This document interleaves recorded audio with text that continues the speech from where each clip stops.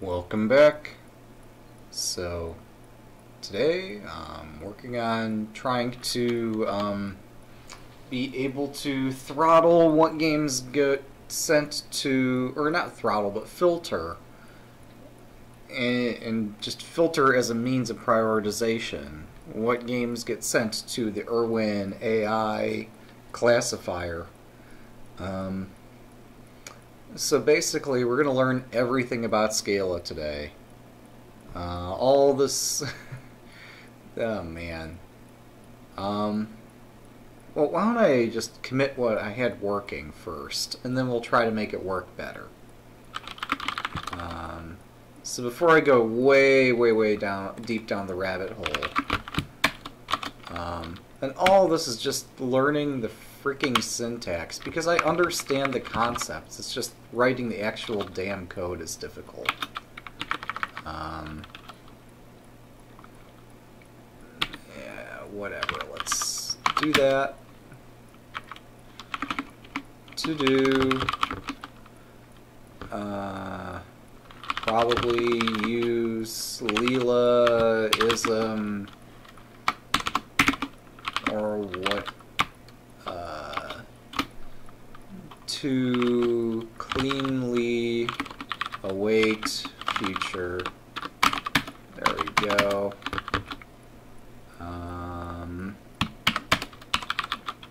This is actually awaiting a future. This is awaiting a result. This result is going to be a list of user.id.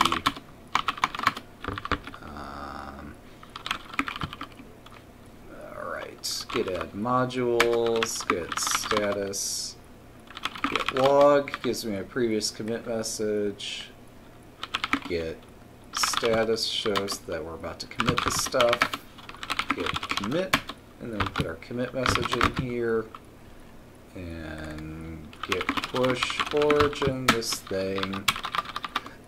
So, and then we could take a look even on GitHub just to see what it is precisely that changed. Sorry for the blinding white screen there.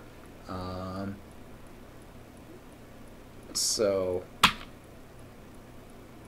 wait, I pushed my branch. Why is my branch not showing as something that I recently pushed? I don't know. Okay. Online top 50. Here we go. Actually, I don't want to diff this. I want to diff... Oh, really? I have to do all that just to... Fine. If this is what it takes to do a diff, we'll do it. No big deal. I'm sure I could remember my password somehow. So, all I want is just a diff.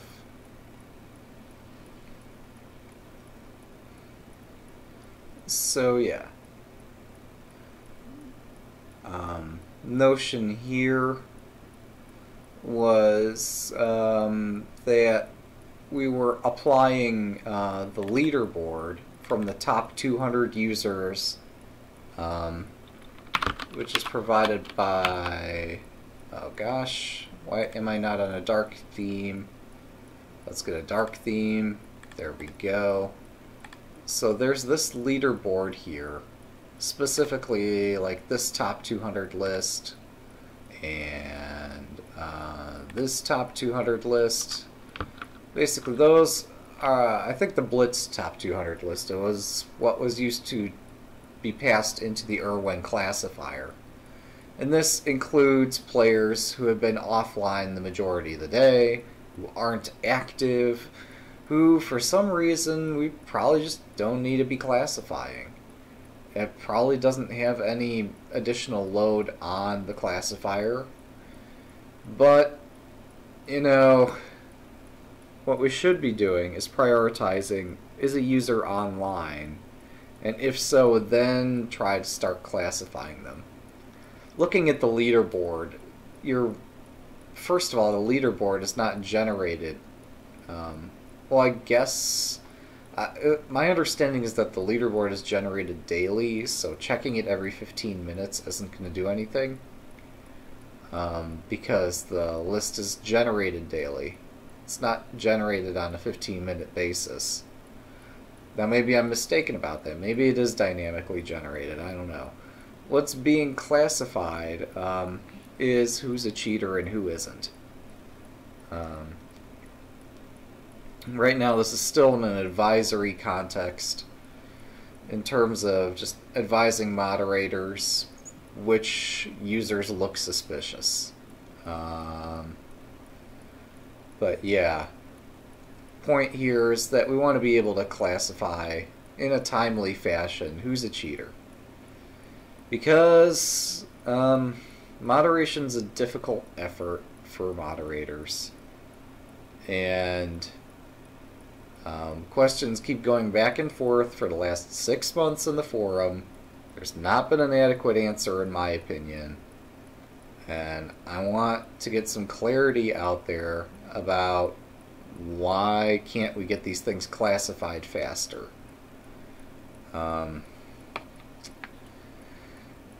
So that's my very opinionated opinion. I'm sure everybody has a different opinion, and there's tons of developers, tons of moderators, and I only see a very small portion of all of this because I myself don't get involved in the whole moderator side of this stuff because I'd rather not deal with people who lie to you. That being the players who say, oh, I didn't cheat. And I don't want to, I personally am not going to put up with dealing with those people at the moment. I've got enough things to worry about. I'd much rather just focus on doing the technology side of this, which is just writing the code, figuring out a good approach, and giving the moderators whatever tools help them get this done. So if the moderators say that this is slow, then I want to try to find a way to improve that. So anyway, what I changed here in the series of 2 commits were these few lines of code. This is taking the top 200 list and saying for everybody on this top 200 list, just double check that they aren't cheating. So this includes an international master, a grandmaster, another grandmaster, an international master, and so forth, who have always been on the top of this list. There's really no point in checking them over and over and over. Instead, it makes more sense to check like who's online, who's recently joined, and this doesn't check that, but this checks at least who's online. Let's filter by that. Because these players who are on top of the list, I don't know if you can actually see if they're online or not, but I wager that like most of the day these players probably aren't online. I don't know whether, I'm assuming this green indicator here means that they are online. You would think that if you hover over it, it would tell you, but my supposition here is that most of the players on this list probably aren't online. Whereas if you're looking for the top 50 online players and passing that into here, that's going to change.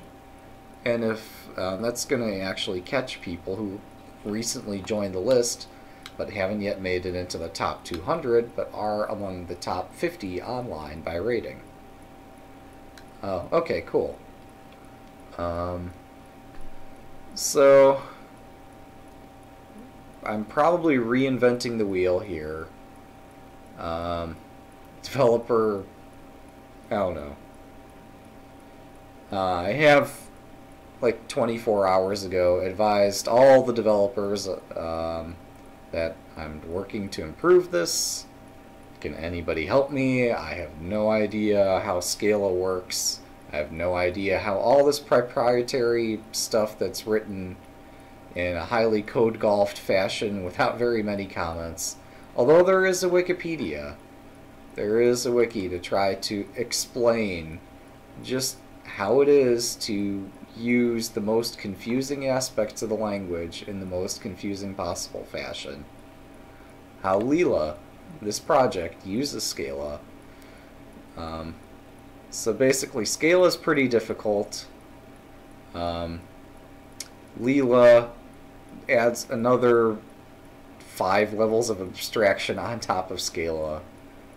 And okay, it's nice that this does answer some questions. It would probably work better if I understood things like category theory.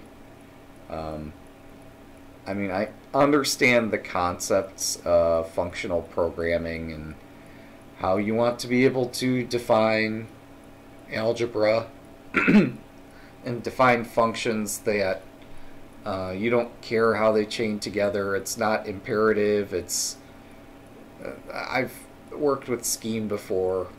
The syntax in Scala is different. The syntax that Lichess uses to code golf the most complicated aspects of Scala, which are changing over time. This just adds tons of abstraction, but this abstraction does make the code overall far less verbose than it could be, which is a good thing if you understand it, which I don't. So, yeah. If this were in Java, I would not even attempt this. I would say all hope is lost. Don't even bother. But because it's in Scala, there is some hope that if I could just figure out the proper syntax, then yeah, we'll be fine. So it's this sort of stuff that I gotta try to figure out. We got performance tweaks that do more efficient things than the base Scala does.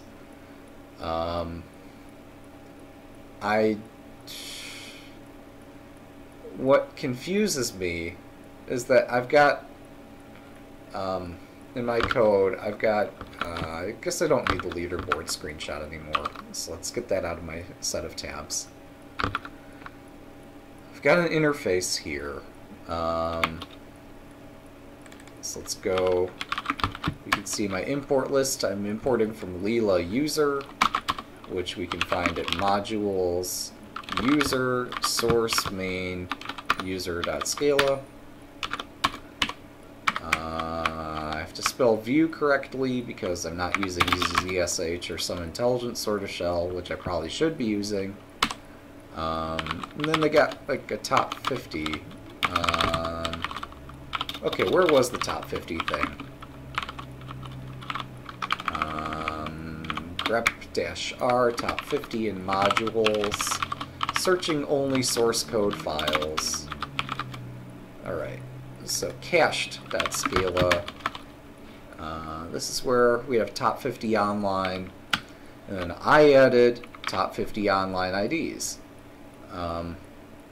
Again, this is probably highly redundant. There's probably a way that I could have just used top 50 online and then mapped the list of user to a list of user IDs. Actually, this isn't returning a list of users.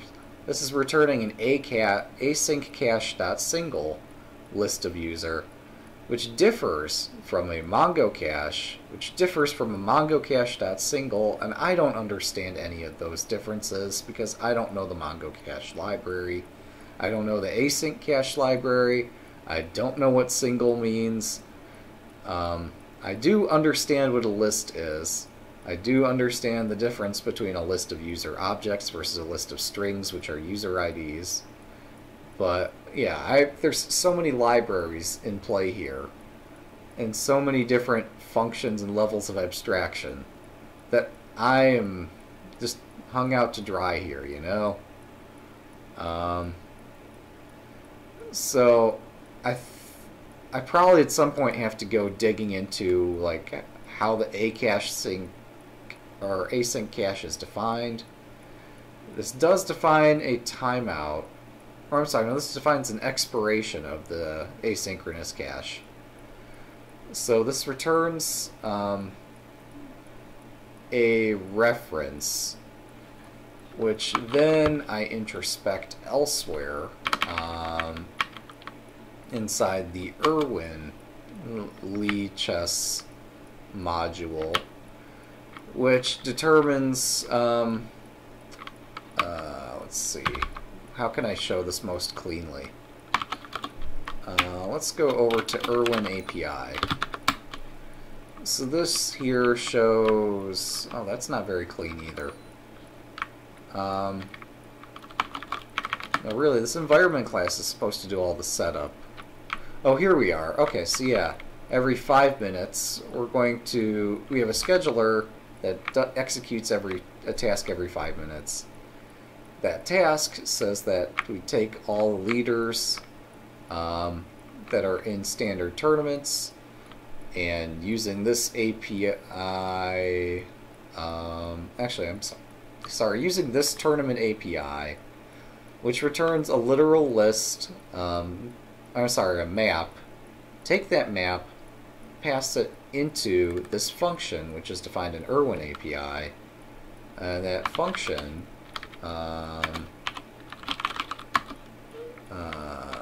let's see, tournament leaders.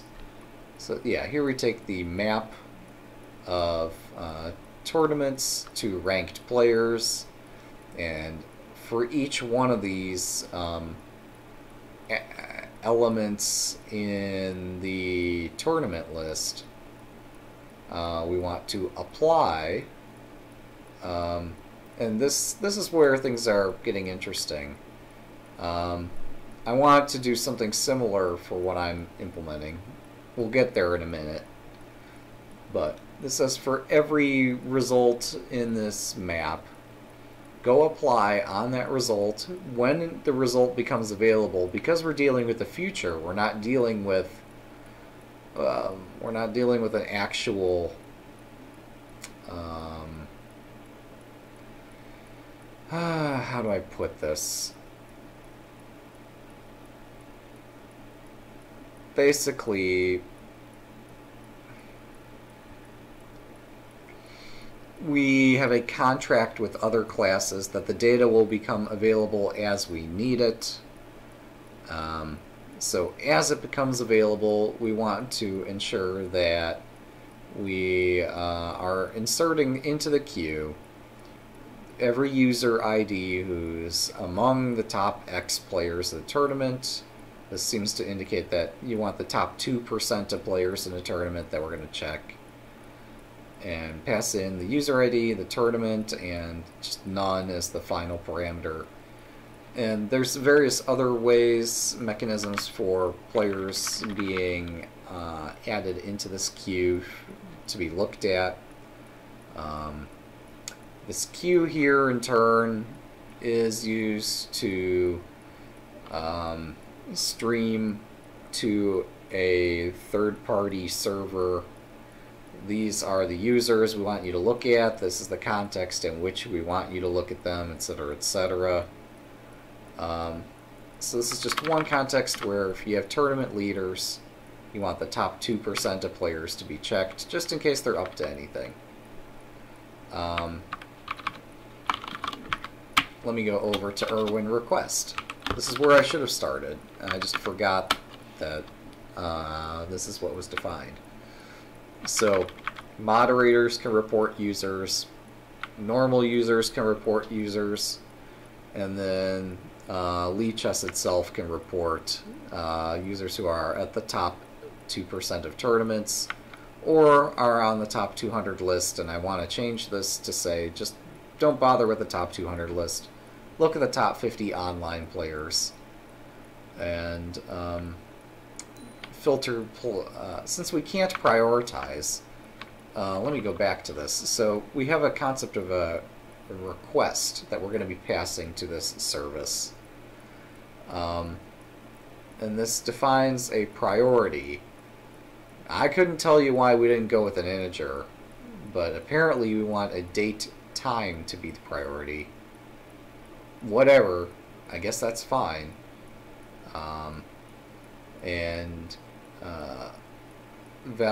So basically the things that were added into this queue earlier should have the highest priority, and this priority of the request is determined by this function down here, which says based on where this request originated from, we're going to give it a priority between, well, you see everything we have here. So recently, you look through the code history for Lichess. I couldn't tell you why they did this. They probably could, but I can't. Go over to modules, Irwin. This figures out, oh, what was it? Tweak Irwin request generation. So that's the explanation that's offered. We changed the version number, said we're only going to take the top 2% of players from tournaments, and we're going to increase the priority of looking at players that are on the leaderboard. So this is where I'm starting to think, well, hang on a second. Most of the players on the leaderboard are offline. This really isn't this isn't prioritizing in any way who's an online player and who's an offline player.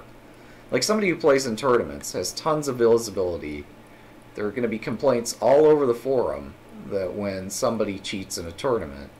But if somebody makes it on the leaderboard, unless they make it like in the top 10, nobody's going to even notice. So this might, from a technical perspective, be correct.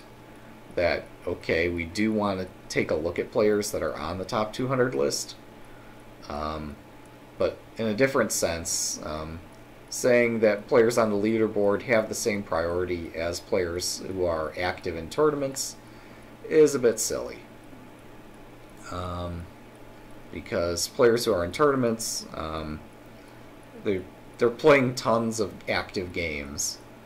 There was a recent observation that a player got through 2 entire tournaments, winning like 20 to 30 games in a row, playing the perfect move, every move with consistent move times. And so basically our answer to that was, well, yeah, our moderators can't be there 24/7 to observe this. So that's kind of why I'm like, well, yeah, but we should have better automation tools. We understand technology. Unlike some other chess servers, we can actually solve these problems. Or if not solve them, at least deal with them to a better degree than we are dealing with them. And not have to put up FUD to deal with it. We can actually get to the heart of the issue and figure out why it is that recent changes have made it such that the tools aren't working as well as they need to work for the moderators. Again, I'm not sure what the motivation... Well, obviously the motivation here of reducing this from the top 5% of tournament players to the top 2 is that we're just sending too many reports. We're sending more than are necessary. I haven't actually seen the reports, so I don't know, but it's pretty clear that, I mean, if you look at the top 2% of tournament players, that will catch somebody who cheats every single game. And that's at least a starting point. We should be able to catch players who do that. And, I mean, if people want to tune these numbers, by all means do that. But just what surprised me is that we're not prioritizing tournament results over leaderboard results anymore.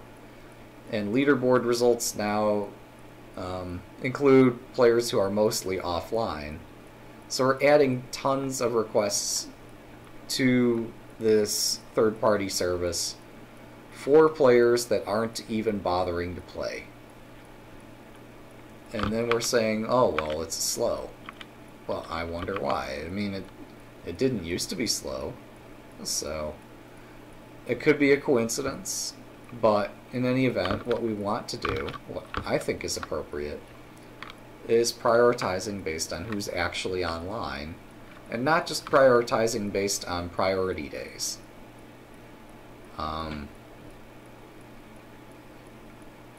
So that's my take. That, okay, we're defining a priority. I guess we're we're returning an integer and turning the integer into a date. And okay, whatever. I guess this is ensuring that things expire if they aren't looked at in some number of days. I don't know. It's confusing enough already.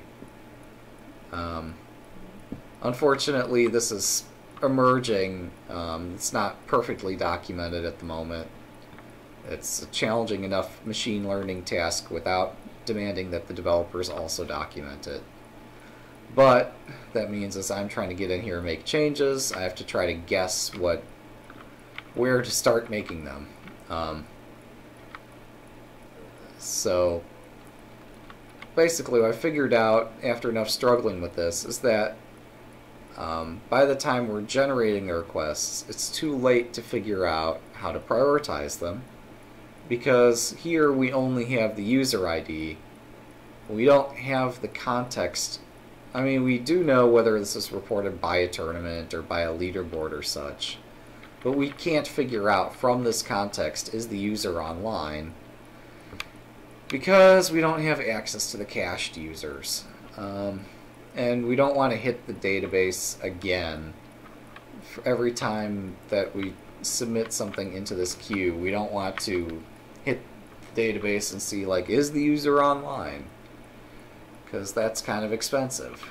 So we want to make the best we can do with the data we have access to. And so, backing up from that, we can go to this request generator, which says I want to make requests from the leaderboard. And this requires a list of user IDs and inserts requests to go investigate users that are on the leaderboard. And so I changed this. Well, I guess we had the diff up a minute ago. I could bring this diff back up. That'd probably be a constructive thing to do. So what I changed was saying don't get the top 200 list, which includes a lot of offline players, but look at the top 50 online. And honestly, what we should long-term be doing is look at the top 50 online and then filter that list based on who's gained rating points lately. Or look at the top 50 players who have gained the most rating points. So don't look at the leaderboard, but instead look at the top players who are gaining the most points, which is, I believe, something we have visibility to. We could build a database index for it. This wouldn't be that expensive. Again, this would be trivial to adjust, to put in an index and a way to look this up. There would be some expense, but there's already an expense for getting the top 50 online. Oh, in fact, that's what's generating this list here. This must be the top 50 online players. So, yeah, we're already taking a hit to generate this list. We already have that data cached somewhere. Given that this is doable, it must be equally doable to look at a player-by-player basis. And we could see, hey, look, this player's gained 32 points lately, they've lost 19 points lately. And you can contrast this with a different player who, I don't know, this might be different? No, not really. Contrast this with somebody lower down the list, maybe. This player's gained 18 points lately. But there must be a way to also index players, not by rating, but by rating gain. So, I mean, we could look at my account here, see that I've gained 75 ultraviolet rating points, and I guess most of my ratings are actually pretty stable, which surprises me a great deal, but maybe it shouldn't. Because, like, every time I stream on this site, I tend to, like, gain or lose 100 rating points. But apparently, in recent history, that's not been the case. Okay, whatever. But we should be able to index by this plus 75, minus 62 sort of thing, in the same way that we're able to index by the actual ratings. That all said, so I basically said we are going to use this user cache, the same thing that's used to generate the players page. Where I got stuck is that this cache has a different method signature than that cache. So let's go over there and look at cached.scaleup, which is where we started looking at code at the beginning of the stream here. So we see we got top 50 online, and I'd introduced top 50 online IDs based on that. Okay, here's the top 200 players on the site, and you see this offers a Mongo cache mapping IDs to lists of light performance ratings for users. It's a different API than we had for top 50 online, which instead of returning a Mongo cache was returning an async cache.single, which returns a list of user, as opposed to a mapping of user IDs to light performance lists that are Mongo cached. This is where I say, like, this is like an intractable problem, basically. Intractable is too strong of a term, but man, people who want to get involved in Lichess server development have not looked at the code for the most part. And those who have looked at the code, they do make excellent contributions to the site. It takes great effort to try to code golf exactly the same way that the developers do this. And it's not just one developer writing this code. There are multiple developers touching this very file. Each of them does things slightly differently as circumstances warrant. Everybody has slightly different concepts, and since there's no money involved, there's no documentation of some very particular aspects that are constantly changing. One that recently changed was, in fact, using Mongo cache instead of like async cache for performance gain, which is excellent. It works beautifully on the server. I just don't have any clue how it works, which is why I have to submit my code change to Lichess. But my change is not in a state where it's ready to be submitted, even though I finally got it to compile because I finally got past all the syntax problems I was having. So that's where the tirade begins, is that we're using third-party libraries, and we're using functions that were written across numerous files by various different developers for all sorts of different reasons. This was only conceived of for the purpose of displaying ratings on the players page. I said, well, we've got this information. We've in fact got this other function which had been written, which wasn't being used anywhere. So I just exposed that, returning the IDs of these players. I'm assuming there's no problem with having introduced another index here and whatever.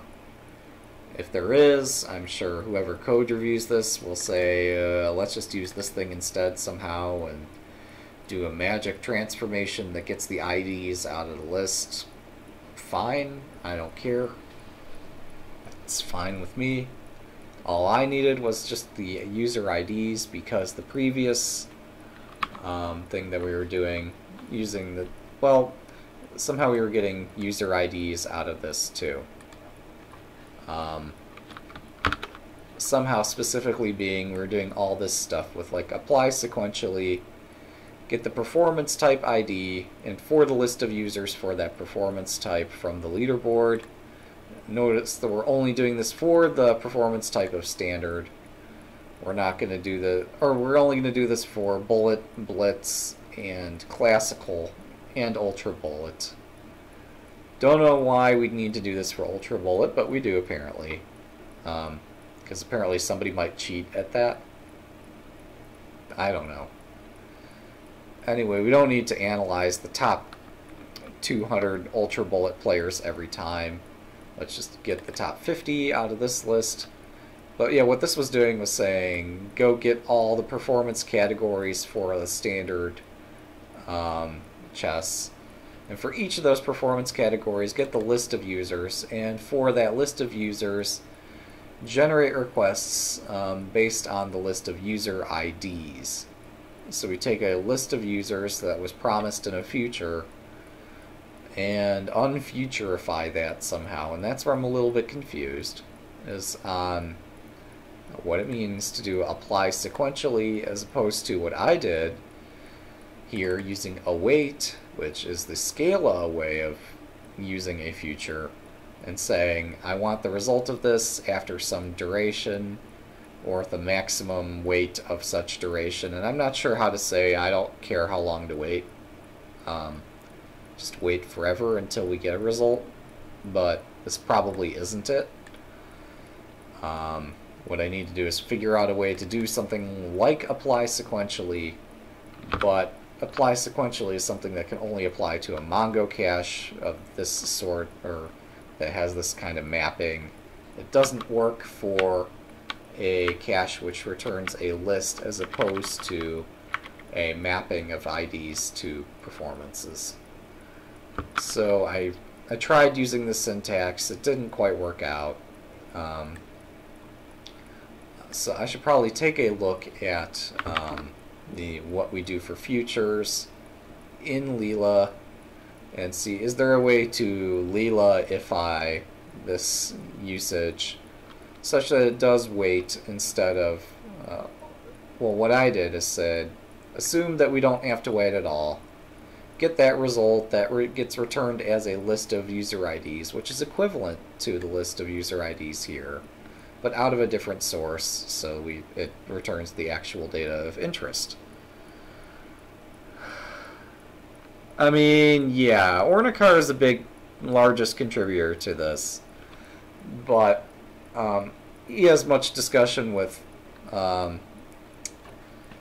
other developers and even to some extent the admins of the server. So they talk about what it is they need to do with third-party libraries, and I mean, ultimately he's the one who codes and or code reviews this by a long shot. But he wrote this file, whereas the Irwin module, which is over, where is it? Just over at modules Irwin, we'll see that this is largely written by James Clark. So if I just go like into, what would be a good place? Irwin Stream? Well, I don't know if this helps. No, this doesn't help, but somewhere in here. Oh wait, does this show the history for the package? Oh, that's nice. Okay, so apparently this is also, well, so he's writing, okay, well, I stand corrected. This package is also developed by him. So James Clark had focused mainly on just the third-party service that does all the machine learning. Yeah, no, I do mean that that was written by James, but also there's been a lot of discussion between James and Thibault here about what it is that Lichess needs to provide to that service. I assume at some point there was some code review between them just to make sure that they're returning the right values from, providing the right input from the server so that the third-party service can do whatever machine learning it needs to do and return the appropriate values that can be processed by this. But the actual code here was probably written a little bit ad hoc, but as like the requirements evolved. So that's why I just like this module is like the most confusing thing ever server side, is because it was written as requirements evolved, not because there were multiple developers. So I do stand corrected there. Yeah, he wrote the wrapper here. This wrapper did change a number of times throughout development. You can obviously see that from the commit history that it did evolve over time. As opposed to, like, this cached... I mean, the cached users also did evolve over time. But this sort of stuff has been rewritten so many times that so much thought has been given to it. Whereas the Irwin module, that wrapper, is pretty new. And the third-party service that James wrote is fantastic. It does great machine learning. I mean, having something that does machine learning at all is an excellent starting point, and he put tons of work into developing and testing it, and it works great. It's just that if you feed in too much data, you can't expect that everything, and if you set everything to the same priority, as apparently we're now doing. What's it? Where was it? Oh, I'm sorry, I'm in the wrong module. If we're apparently setting tons of data all to the same priority as we're doing here, where tournaments and leaderboard have the same priority, then we have to make sure that we're doing due diligence and filtering what we send to it in the first place. Yeah, no, it's black magic. It doesn't matter. The important thing is that it's eventually going to be smarter than a human. It might be there already, I don't know. Certainly of assistance to moderators, and the more data you pump in, the better. Well, as long as the data is of a good quality, then the more that moderators can provide feedback and say that it's doing a good job or it's doing a bad job or whatever, eventually it should be in a position where if somebody's cheating every game, it can just stomp down on them and say, you know, we're going to say that that user's cheating, and if they want to dispute it, they can take it up with the moderators, and there might but we have enough confidence in this classifier at some point, maybe not today, but at some point we'll have that confidence that at least for some class of users, for some activation threshold, this can act automatically. Yeah. So, I was saying earlier, and that's quite the name there, isn't it? Are You My Dad No Joke? Like, how do I even shorten this name? I got it. I know how we're going to shorten this. We're going to say You. You seems like a good abbreviation for that name. Yeah. I know it gave Zug some trouble. Only because U is like the most hilarious way to abbreviate that. No. Yeah. So as not to be confused amongst the other usernames we've done at some point. But yeah, you. I was explaining earlier that I was trying to figure out how to extract from this what I've got is a future of list of type user ID, and right now the only way I could figure out to extract a list of user ID from a future of list of user ID is to use this await that's provided by Scala. But what I replaced, do I still have my code diff? I don't still have my code diff. Oh no, how horrible. Let's go find my code diff. It's somewhere here in the network. Okay, that's slow. That is so slow. Fine, we'll go this way. And we'll go over to my repositories. Got Leela. Here's my branch. Here's my diff.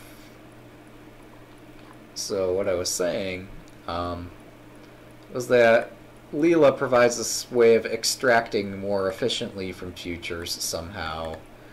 under certain contexts where we're doing things with maps and we need to do some really performance-intensive things, we use this.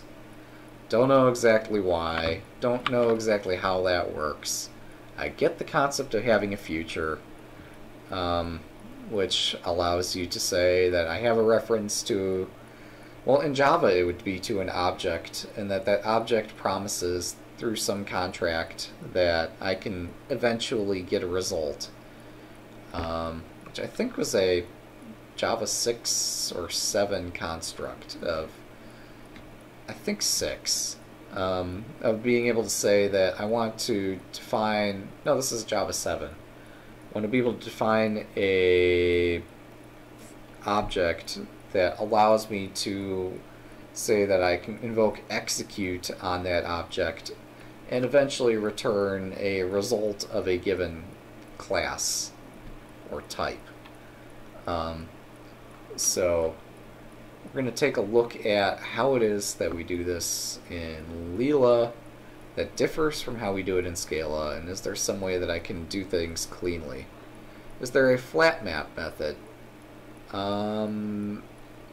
So yes, it returns a future which contains the full list, as opposed to a list containing futures of type user. So yeah, that's a thought. And this is where I kind of struggled, and let me bring up the code and try this out. I just got flustered with this and eventually did it the only one way I knew how to do it. And yeah, so in theory I should be able to do something like this, where I just say flat map based on the data source here, which would be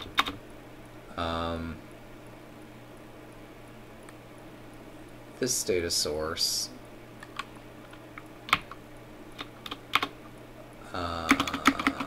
so that we say this flat map and then pass the results of the future into the from leaderboard function. Let me comment this out. And then we say sbt compile, assuming I've, oh, can you link futures.scala.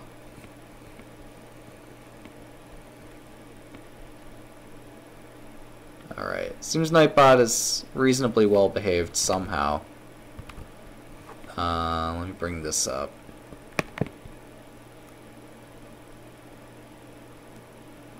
Apply sequentially. Yeah, that's where I was going to go next. And see, like, if there's some way I need to apply that. I'm struggling with the syntax here. Let me bring that up on the screen as well, so that other people can see this beautiful code.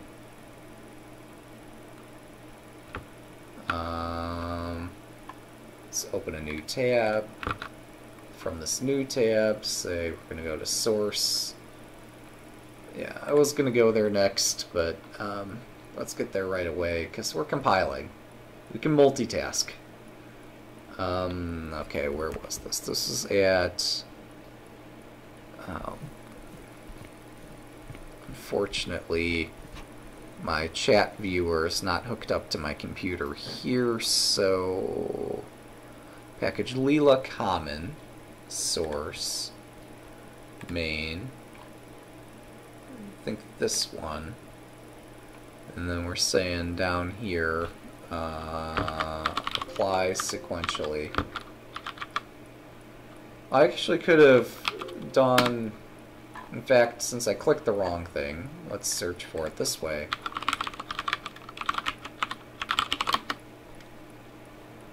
And yeah, here we are, future.scala. So I was looking at the wrong future. There's multiple futures defined in, yeah, you're right, source main future. So this is the function of interest that we're calling elsewhere. So this is how we would do a match. This is what I was struggling with earlier, is that I needed a list of a type and to apply something. So yeah, this is the algebra that I was looking for. I was looking in the wrong file, basically, and couldn't find this, and getting very confused by how the code was working.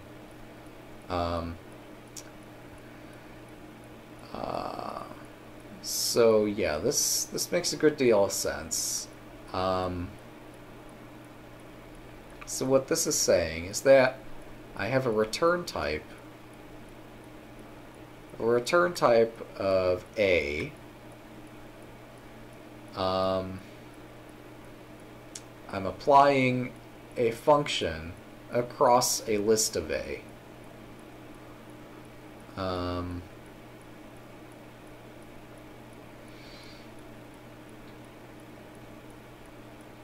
So, if I understand correctly, the way Scala writes this out, we have a parenthesis, an end parenthesis, another parenthesis. I think each of these indicates a separate argument, which is kind of confusing to me, because I think I've also seen Scala indicate a multiple argument list.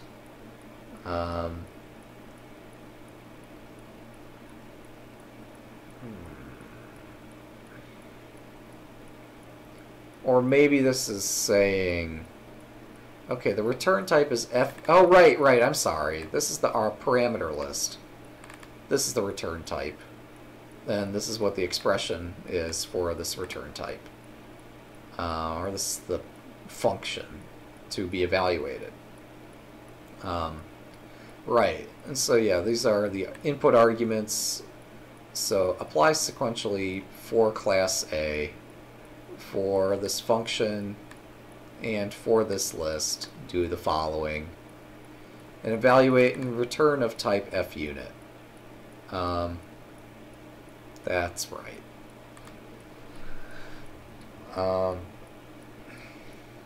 Yeah, this syntax is going to trip me up, especially because this is like some of the more complex stuff. Well, I mean, you could do much more complex things than this, but this is not walk in the park sort of coding. Right.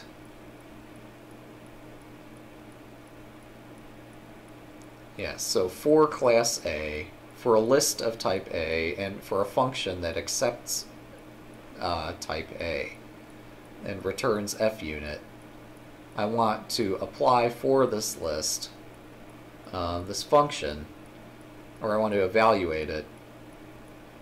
Apply is kind of a lazy word for that. We want to evaluate the function for this list based on this class in the similar manner to how you'd specify well, strongly typed operations elsewhere. Yeah, so oh right, this is the future operator, which is defined in Leela-isms and can have a couple meanings, as you're stating. But what this does is it executes this, or evaluates this, and says, then after this is done executing, then execute this. And do not depend on the return value of this execution. Whereas there's a different form of this operator that allows you to say, execute this, take that return value or side effect, and pass that return value or side effect into the next thing to be executed. So this is a way of iterating through a, well, iterating's wrong, because this isn't imperative programming, but this is a way of recursively evaluating a list.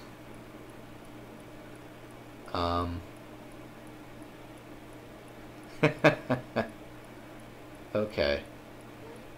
Yeah, and this is where, like, having more background in category theory, I should read that book. Like, I mean, I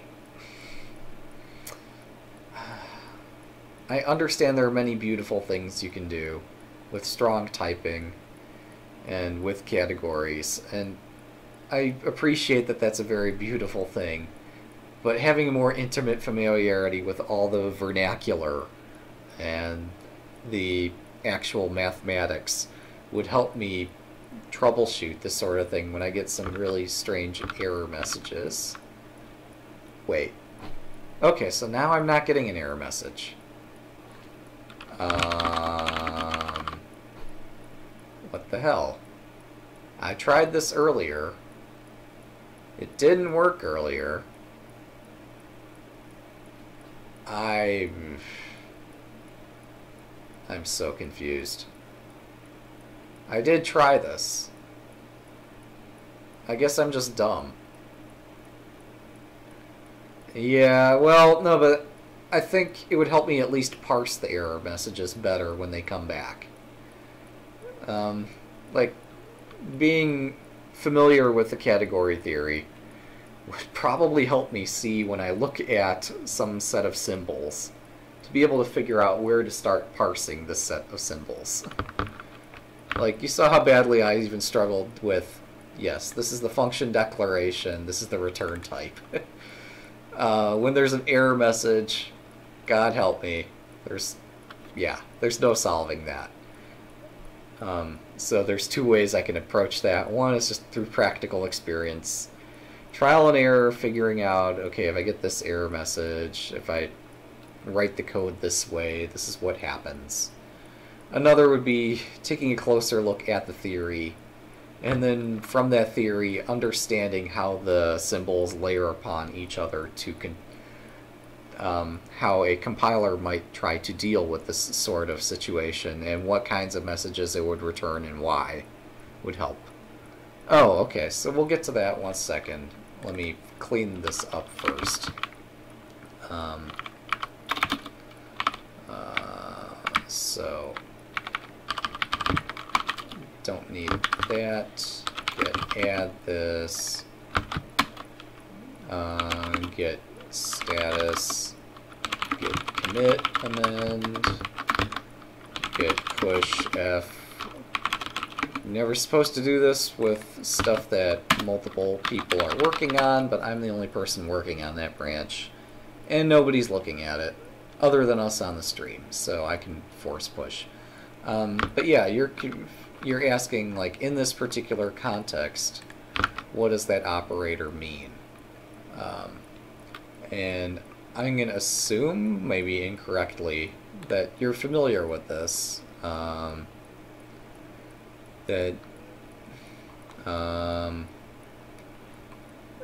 you're familiar with this particular syntax that Leela defines that allows you to sequence a future and an effect. So this attempts to explain the usage of the operator, where you apply, or you, I think what this is doing, and this has multiple ways of doing it, is chaining a future with another future, saying execute these in sequence, versus saying execute these in sequence and take the result of the first execution and pass that into the second execution. Right, we're dropping the result. Okay, so your confusion isn't about what this operator is causing to happen, but rather how it is that this works at all. I mean, yeah, I'm kind of with you there. Because I understand, I've written very small parts of a compiler. I've written enough to understand that this is a way to identify a list as head and tail, and apply function on head, and recurse, and so forth.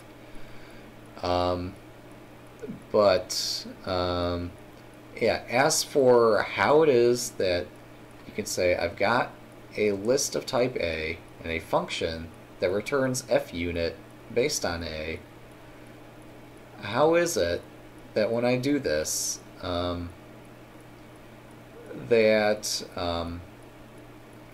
apply the function on the head, and then recurse on the tail, which is the set of all the other elements after the head, and apply the function again.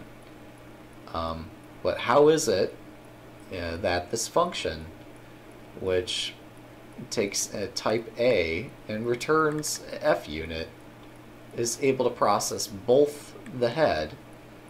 Well, no, I'm sorry. We're not saying recurse on the function. We're saying apply sequentially on the tail. And yeah, this is where things are somewhat confused. As well, how do we, how is this function retaining its state across this recursion? Yeah, I think the confusing part of this is that the list, I mean, I've seen a list implemented as a head plus a reference to the next thing in the list. Like Stockfish does this, where you'll say, I've got a head of the list and I have a pointer to next element. It rarely does this, but it sometimes does this. And many other C++ and other libraries implement lists the same way, as a singly linked list. And so it's pretty clear how, well, you don't use tail recursion in this way. You just say, I'm going to take this item and iterate through every item in the list and keep my aggregate state as I'm going along. But every item in that list, including the head, is of the same data type. So like the object that is the list is also the data type that retains the information. Which is not, it's not a very clean abstraction at all, because it doesn't separate the concept of I have a data structure versus the concept that I have a list of this type of data structure. And that data structure is kind of built into every element of the list. It's just a mess that way. And I hope that that's not the case here, but I don't know. Maybe a list of type A is indeed implemented as a singly linked list where every item is itself an object and a pointer to the next object. That'd be an ugly way to do it. I guess it depends, like, what kind of list are we talking about? We're talking about, well, this is, I don't see us importing anything from Java. We are in the Leela common module, so we might have a special list here. If we don't, then I have to assume that we're just using the built-in Scala list. I'm sorry, the built-in Java list type, which would make the most sense, but I don't want to jump to assumptions right away, or jump to conclusions right away. I say as I digress into the most complicated possible theory, but I want to exclude that possibility first. Yeah, I don't see a definition of lists, so this has got to be just a standard Java list.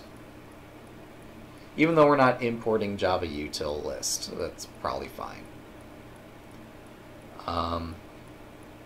But yeah, how is it that this kind of list tail recursion is done? Given just the syntax of this, I mean, I understand the concept of recursion, but how the syntax achieves it, I don't know. Maybe Leela-isms has some clue. Maybe.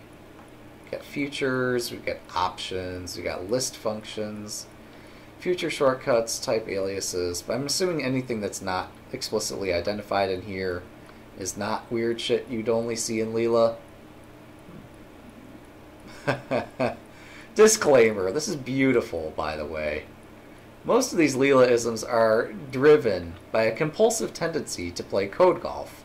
However, they also present benefits in terms of type safety. I argue that these aren't separate. Yeah, I agree. As good, I don't need to say I argue. I can say I agree that these aren't separate concepts. That if you have code that your developer is capable of reading and capable of maintaining, then they can leverage their knowledge. So by doing code golf and making things as succinct as possible, this helps him ensure that he's writing the code correctly and guaranteeing type safety and performance and et cetera, everywhere. But, yeah, he doesn't explain how it is that lists work, which means that he's probably not doing weird shit with lists. That whatever we're doing here is somehow just native to Scala, native to Java. I don't know. So yeah, we've got a list match of head and tail. So for this, we apply the function on the head. Okay, yeah. So this is the case that we match. Case nil, we just return funit. This also confuses me. And it really shouldn't, I guess, but I guess funit is just a discarded result or whatever that says that we've finished applying all of the... Well, wait. I think that's the point, is that this doesn't need to return anything. I mean, this is returning an funit, which basically says that I've just finished execution. It's not like we're actually returning... what's it? I'm trying to think of the Ruby equivalent of this, where you reduce a list. Like summing the list, you say list.sum, and that reduces this list into a single value. This is just returning funit, saying I'm done. So the only question here is how is it that we're still applying across the list? Like, how is it that we go from list of A to head and tail? I'm guessing that the list implementation must be that the head is a value and that the tail itself is a list. Even though we're not requiring that the tail must be a list, we happen to know that the tail is a list because otherwise the sequential application would fail. So that's how it's working, is that the data structure that somehow got created has a head, which is just a single element, and a tail, which is a list.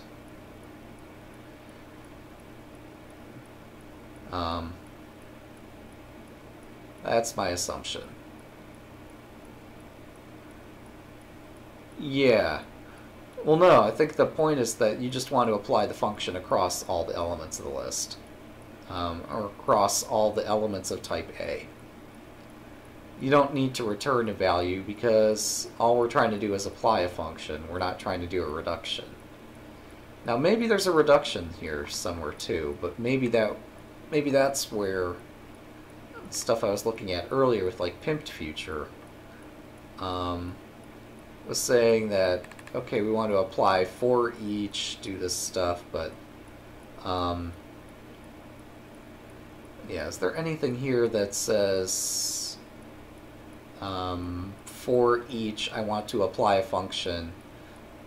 I'm not seeing anything that's saying do this for a list, though. I mean, I've seen all across the code base, there's cases where we apply future and then apply another future and apply a third future and so forth, and we chain all these futures together. And as opposed to saying, I'm going to take a list, reduce it, return either an integer or a string or itself a list, and then take that list and process it through another thing and return a list. And no, what I've seen repeatedly as pattern in LeechS is that we'll use these operators, like this operator here, which says apply a side effect, and then return the original data, and then apply a side effect and then return the data, and then so on and so forth. And so, like, this operator is used quite frequently to say, I want to do a thing and do another thing and do a third thing, all operating on the same instance.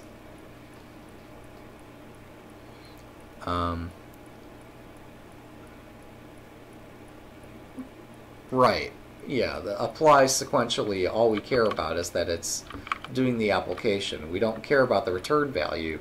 We just care that it does the side effect that it's supposed to do. Which, in the case of what we were looking at, the side effect was that for every attribute in the list, well, no. Yeah, for every attribute in each of the lists here, go call from leaderboard. And from leaderboard just enqueues to Irwin. Well, not directly, but it puts into a queue an element corresponding to the user. So, let me refresh this. Oh, can I? Refresh doesn't do anything. Okay, F5 to refresh. Is this going to blow up everything? No, it's okay. It's cool. So yeah, this shows the latest changes. I didn't actually need this import statement. I should get rid of it. Clean it up. As it's just one more distraction.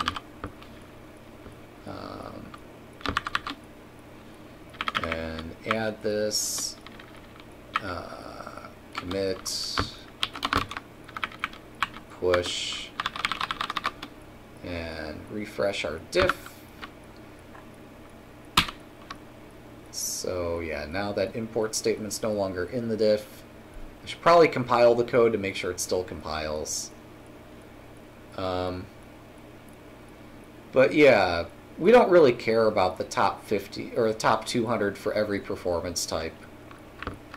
Really, from the leaderboard, what we care most about are the players who I mean, okay, maybe I'm jumping the gun a bit here. Maybe we do care about things other than blitz ratings. Maybe this actually... Well, this is interesting. It doesn't this list includes players who do other variants. But, hey, if somebody makes the top 50 list in a variant, and they're cheating, probably take a look at that. I don't think the fact that we're doing classical chess versus some variant is important to determine whether or not we should automatically look at them. I just think, like the top 50 list here, seems like the top 50 you'd want to keep an eye on. If somebody suddenly joins the top 50, fine. What we actually want to sort by is not the rating, though. We want to sort by who gained the most rating points lately, or I don't know. Actually, this is fine. Whatever.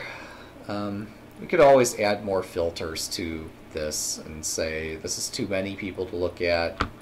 It's not enough people. But the important point is that these users are online and capable of playing games. And probably have played games recently and probably will continue to play games in the future. And if some people are playing excellently, then sure, wouldn't hurt to take a look.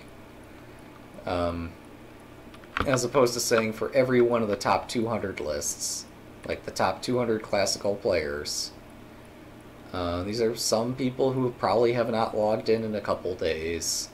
There's no need to keep telling Irwin to go look at these people. Now, granted, if the people haven't played games recently, it probably discards the reports pretty quickly. But, yeah, we want to take a look at top 50 online as opposed to top X from the leaderboard. Plus, well, I don't know, it feels like this is less to look at, but also this helps us prioritize, because this all went back to what I said way earlier in my explanation, that because we're not able to prioritize at a request level, because of the way that the code is written, where we define a request, let's view this file. We define a request as having a priority that's a date time. And we fill in that date time based on, was this a moderator who sent this or whatnot. So this is a really inflexible way of defining the priority. I don't have visibility to whether the user that we're reporting is online or not in this context. Getting that visibility would take an act of Congress in terms of lots of changes in the code base, and probably wouldn't perform well, and it would end up hitting caches that we don't want to be hitting. So instead, let's take a known good data source which has online user IDs and use that as our source. That's the motivation. Because we can't prioritize for people who are online versus offline, we'll instead say only look at players who are online when investigating people who are on the leaderboard. And yeah, okay, I had to add this. There might have been a cleaner way to not have to add this that could have maybe used the list of users. There probably is. But this is probably also, I mean, this is using a cache single. This should probably all be rewritten using the same performance enhancement code that was done for other caches that uses Mongo cache, which is apparently the new, latest, greatest way of doing things. But yeah, we should probably do things that way.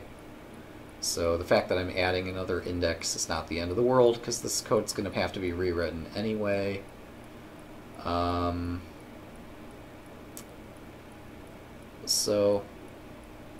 right. So before I pull request this, let's make sure it compiles. Let's spell compile with an LE instead of an EL. So what have I missed here? Right, yeah, it just returns funit, which means that it's applied the futures. It's similar to void in that it's not a real, well, I mean, it is a value, but it's a valueless value, if that makes sense, or a dataless value. Oh, that's funny. So I was able to define, this is something I had to do recently, I defined a shortcut key for Control Tab, that even if I'm full screened, I can Control Tab forward and get to the next tab in this browser.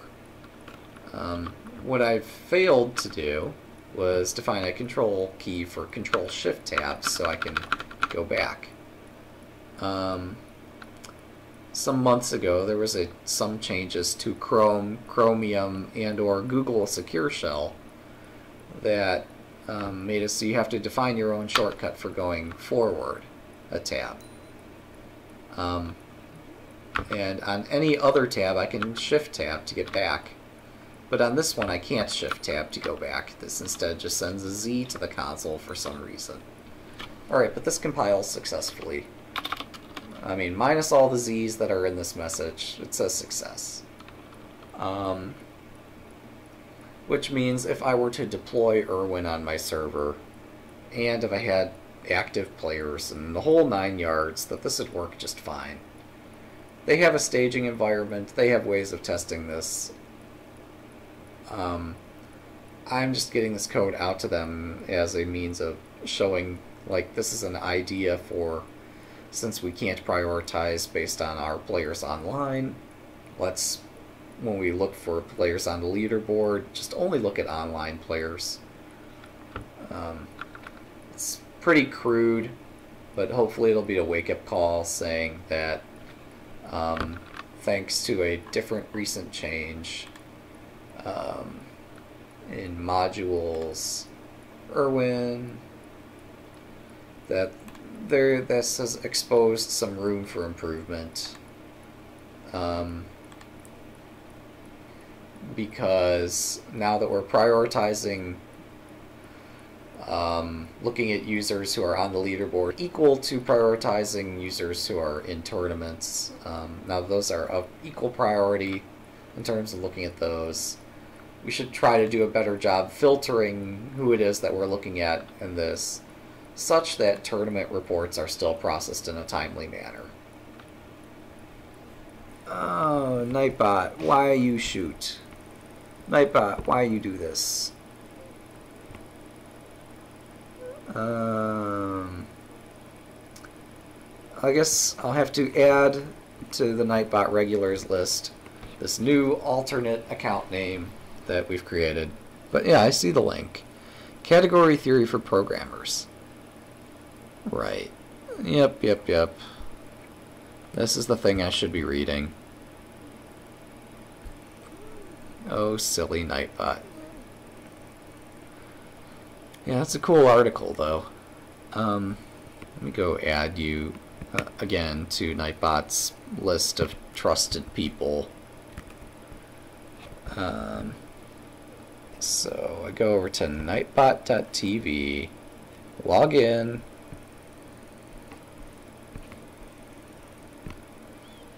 and then log in with Twitch, and then authorize the login with Twitch so that we're actually logged in.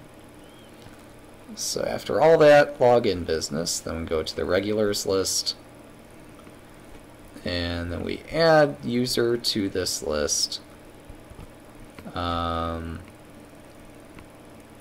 did the copy and paste so I don't typo this name because it's quite a long name. Oh yeah, that's interesting. I've got Ask Stockfish on my list. I haven't seen that bot here in a long time. I wonder where it went. Alright, so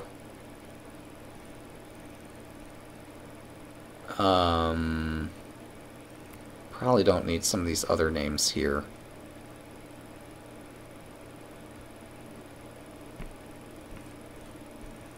So let's get rid of a couple old names for that name. Oh, there's also Penguin GM Bot. Have not seen in a while. Alright, so I forget how Justin was helping, but I haven't seen Justin here forever too, so he doesn't necessarily need to be on the list.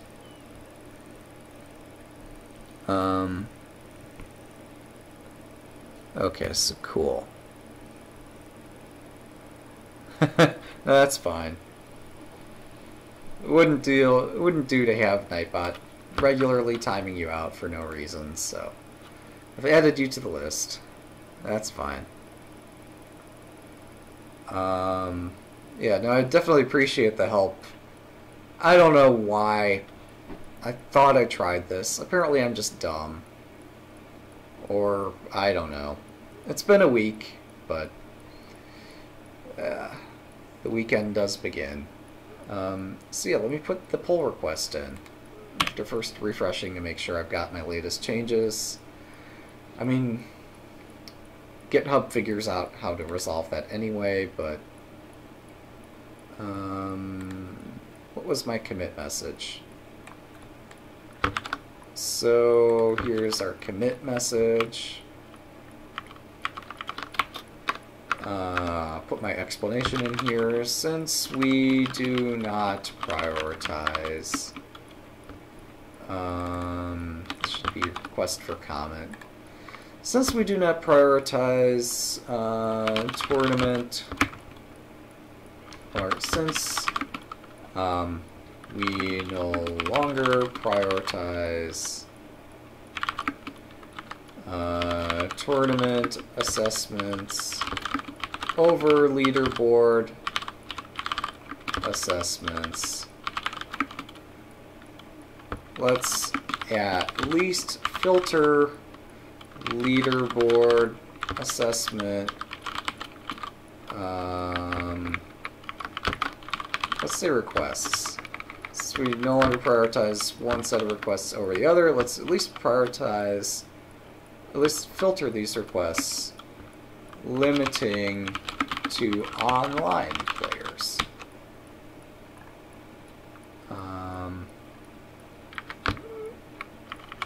For performance reasons, let's filter limiting to online players, or let's consider filtering leaderboard based upon online players rather than based upon all leaderboard players. To reach this bearing in mind that to make that players on the top 200 list at some point do need to play a game in I don't know, that doesn't even require explanation.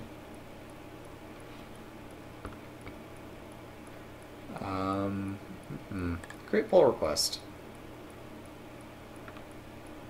Alright. This is a request for comment. No reviewers, no one assigned, no labels. Apparently I can't request a review. Only a maintainer can do that. So, yeah, we'll see. This will generate some feedback. If this doesn't, then I'll have to create an issue and link the issue to the pull request, and eventually the issue will gather attention, but hopefully this will help improve the performance. I should probably cite this difference here. So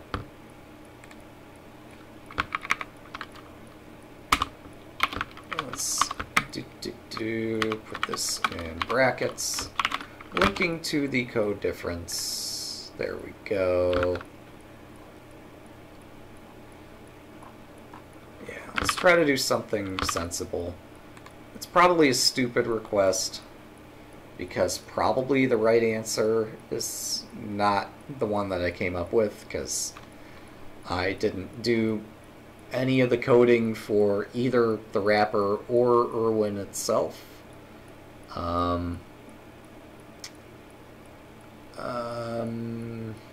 Yeah, I don't think there's... Well, let's see. Let's find Irwin. I don't think there's really great screenshots here, but I could be wrong. Oh yeah, never mind. I'm very mistaken. Yeah, I didn't do any of this coding. This is just the presentation layer, but this shows all the data that was passed back by Irwin. I'm glad that we're able to expose this, but yeah, I didn't do any of the coding of the machine learning side of this. Well, actually that's wrong. I did contribute some code. It got rejected. I contributed it again, got like partially accepted, but ended up being one of the key ideas that made this so effective. So that's what I get for having taken a class, a semester, about data mining, and just doing my own learning on the side. That I had some sensibility as to some data transformation that would help out with better filtering data. This gives us some kind of insight. I'm glad that these numbers all get exposed, because this doesn't tell a person what it takes to get away with cheating. It does tell people that we're on top of this. And honestly, getting away with cheating is going to become harder and harder the more that this bot, or the more that machine learning goes on. So, yeah, I mean, it's one thing to get away with cheating in a single game. Consistently getting away with cheating is going to be difficult. And if you manage to do it convincingly enough that not only can bots not detect you, but your opponents and the moderators can't even figure it out, then is there really a problem? Yeah, there is, but I'd actually like to think that at some point there will be some realization that, okay, yes, if I throw $1 billion into coming up with the perfect environment, I can come up with something that I get away with cheating every time. But who's going to spend that kind of money? From a practical perspective, we'll be able to catch almost every possible cheater. Will be able to be caught through some combination of, or through a constructive combination of machine learning and moderator human intervention. And eventually, there will come a point where this classifier will far exceed our moderator's ability to do things intelligently. Eventually, there will be enough confidence in the machine that people will believe and trust it. And this is a case where, I mean, honestly, a moderator's not going to know who's cheating. They'll have visibility to all the data, but this classifier is going to do a better job than any moderator ever could. We're not there yet.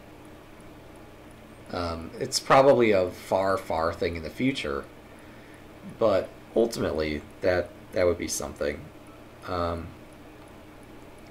But yeah, what's imperative now is that this classifier, well, two things. One, that it catch obvious cheaters, so that moderators aren't wasting their effort on that.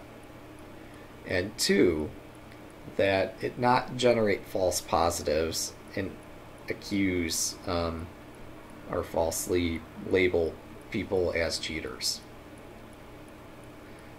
And, you know, I think part of what would make this a healthier ecosystem as well would be if people could just get over the concept of cheating and just say there's a class of users who are engine users, there's a separate class of users who are just normal users.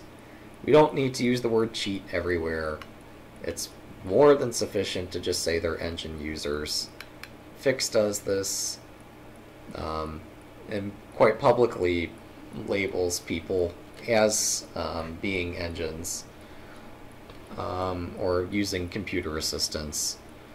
And those players can still play, but most people will choose not to play them. Then again, signing up for fixed accounts is more difficult than signing up for Lichess accounts, so maybe, I don't know, maybe the payout matrix is different. But I like to think that, well, I don't need to get into politics here. I'm just saying that it's worth considering the possibility of just publicly labeling people, letting people know, hey, you've been caught. This is why you're not able to play, as opposed to making them go over to the Q&A and, like, for the 1000th time ever, somebody puts in a question, hey, I can't play rated games. Why is that? And I'm like, really? They still ask the questions, and it's more effort for them to ask, but after the first time they ask it, I mean, now you've trained somebody. They know now how to figure out, well, if I seek a game and I can't find an opponent, it's because I've been labeled. And we explain this to people in the Q&A and the forums and such because these questions make it out there. But whatever. I just tend to think that that's my own personal perspective from that just Fix did things really well. And I don't see the benefit in shadow banning users. It's an entertaining thing to do. It works well for a great many things, but I'm not convinced that for cheating or for engine use that it's the right thing. For other things, sure. Whatever. That's just my 2 cents. But what do I know? I'm not a moderator. I'm not touching that with a 10-foot pole. What I am helping is trying to ensure that these reports are processed in a timely manner so that we don't get things over and over and over and over and over in the forum where somebody asks the same question, and that question is, where'd it go? Where was the most recent iteration of this question? Let's go to my forum posts. From my forum posts, let's go to, what was it? Yeah, here we go. Tournaments wrecked. So, a really thoughtful explanation saying that I've observed a player, this person doing this forum post is not insane. They actually did see a person get like over or a new player's thrashing 2000s and got through 2 entire tournaments, getting first place in one tournament, getting second place in another tournament, cheating every single game, playing perfect moves throughout. It was pretty blatantly obvious, and just, okay, human moderator efforts aren't able to be there 24/7, and I get that. But that shouldn't prevent us from dealing with the problem. And the problem is that some people blatantly cheat, and we've got a classifier which can help us, and if we're processing the right people, if we're looking at the right games, looking at the right users, we should be able to turn around these results pretty quickly. A couple days went without any moderator responding to this, which I thought this was a really well explained post, saying this guy blatantly cheated through dozens of games. Not this user, but somebody that they observed. And it took like an hour for this to get reported. And I think we can do better. I really do. We don't need paranoia. We can actually openly discuss, yes, things are not working as well as they should. And, okay, so we finally did get some responses in here. And the response is that, like, okay, we do have stuff for automated marking, but it's actually lagging a few days behind at the moment. And why is it lagging behind a few days? Well, because code changes were made that says we're not going to make processing tournament reports the highest priority because we also need to catch people who are atop the leaderboards. Fine, that's an okay priority. But do we need to catch people on the leaderboards who aren't even online? Probably not. And so, unfortunately, discussing ideas in the forums leads to interesting suggestions, such as tracking the web page or mouse of a chess player, or tracking the movement of the chess pieces might be an option to discover who are using assistance. If someone is pressing, example, a shortcut on the keyboard, like Shift and Spacebar, or always pressing in an area outside of the chessboard, they are probably using an engine. Feature request: a sent-upon medium indicator of the players to filter out the stronger players that have a near-perfect sent-upon, filtering out the players that rarely blunder, or rarely do errors, or rarely do imperfections. A filter like the rating window to select players for a game. The sent-upon category filter could, you get these suggestions in the forum because the forum is a difficult place for discussion. Like, great, we'll get right on that. Wonderful. Thanks for your feedback. And I was amused to see he's actually pretty serious about this suggestion and suggested it again. Okay. Sure, great. I mean, he might be right. He could be right.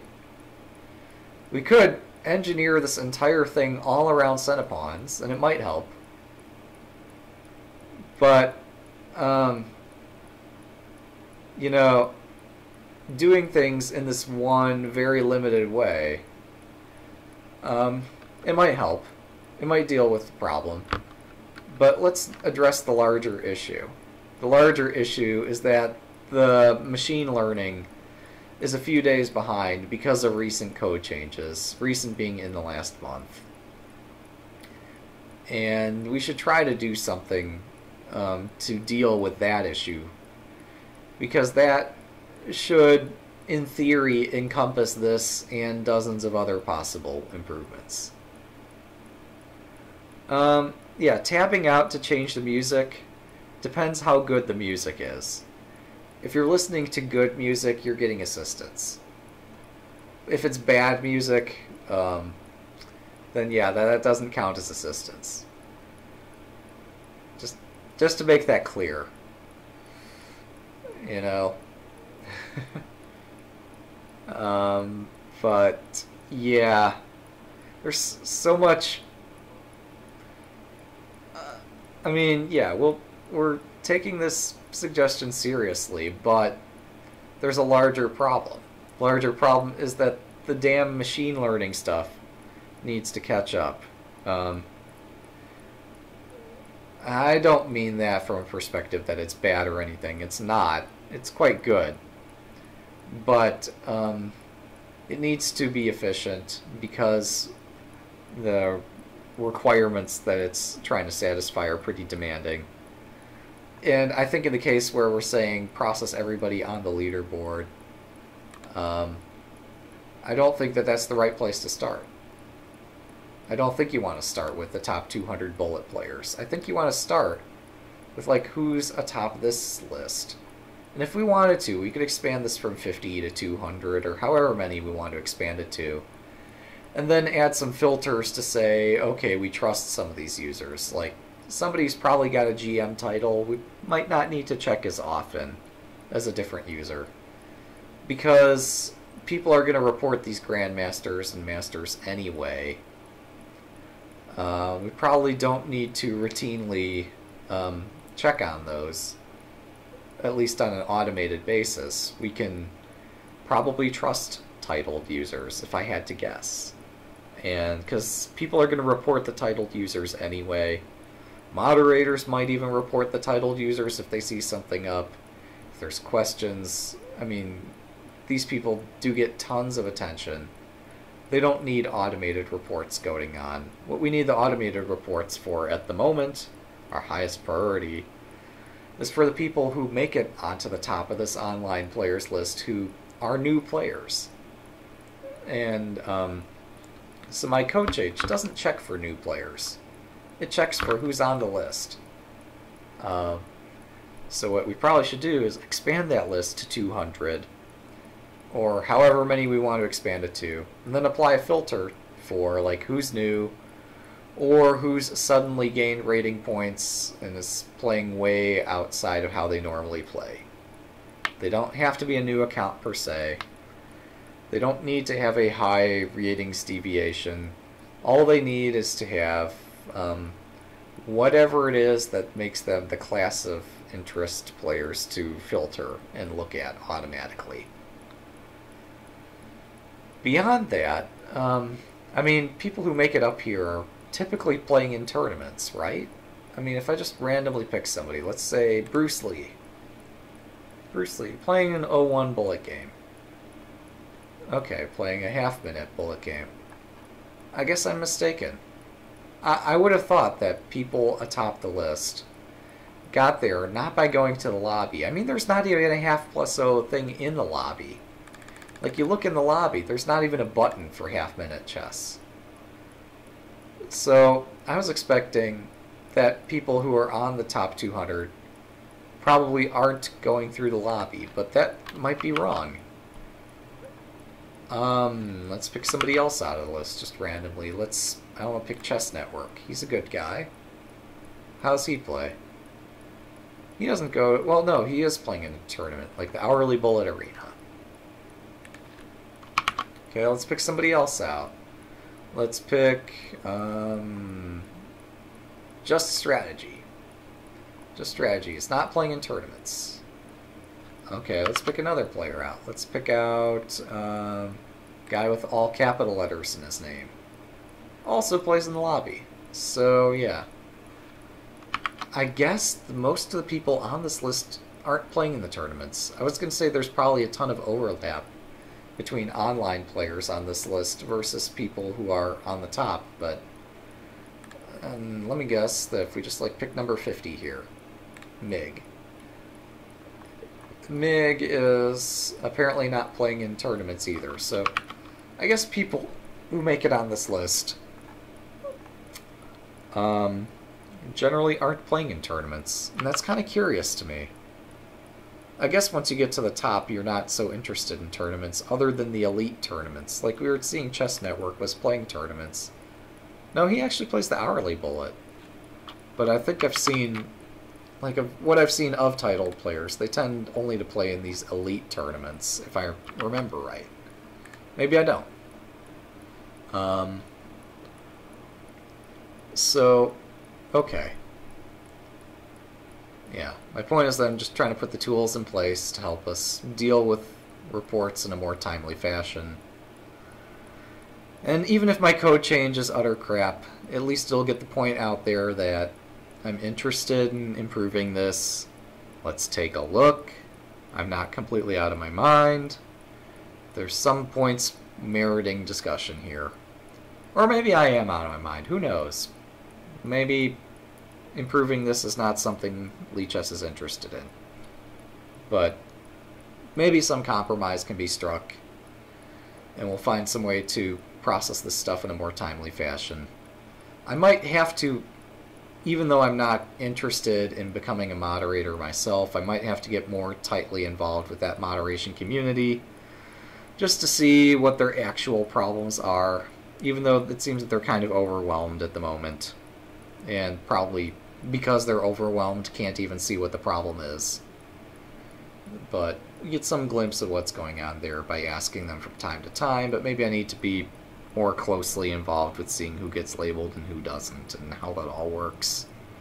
I've been trying to stay out of that for two perspectives. One, that I don't want to deal with support requests for, hey, I've been labeled, can you unlabel me? Or also the support request for, hey, that other guy's cheating, I need you to go label him right now. I don't want to get involved in that, I'd just rather do coding. But also from the perspective of, I want to engineer the system without biases. And so if I'm actually looking at who gets labeled and who doesn't, this gives me a bias based on just what the group is thinking. And that makes it harder to think of out-of-the-box solutions. So, anyway, that is, that's my Irwin contribution at the moment.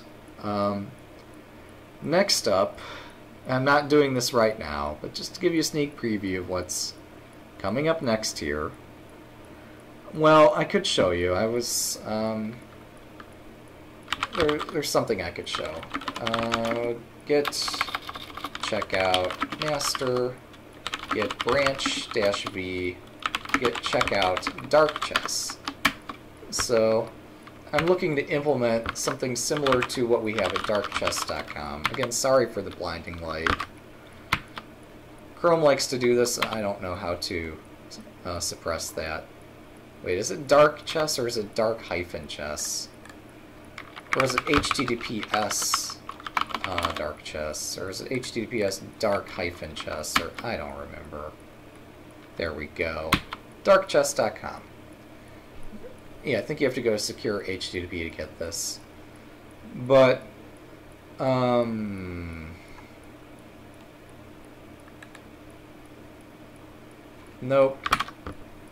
Well, whatever. So here's the repository. No screenshots, unfortunately. But we have the game rules. Okay, so yeah, you have like a chessboard. You can see where your pieces can move and where your pieces can capture. Well, I guess you can't see where your pieces can capture, but you can at least see where they can move.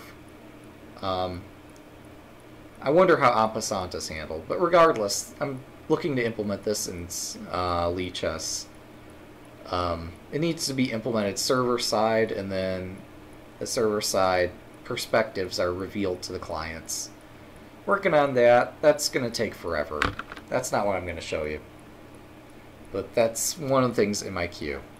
Another thing in my queue was relay chess. Not doing this on Lichess at the moment, but if you go to like relaychess.moo.com, moo with 3 O's because that's the free domain, you'll see that, hey, we've got the site still out there. It's migrated from the web-hosted, the cloud-hosted site, just to my own home PC. Because, you know, didn't want to pay the hosting costs.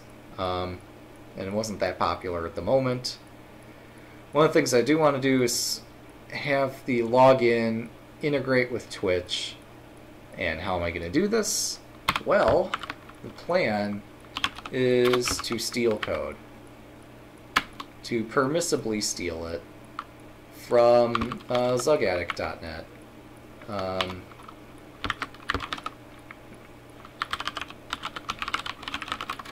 /bingo.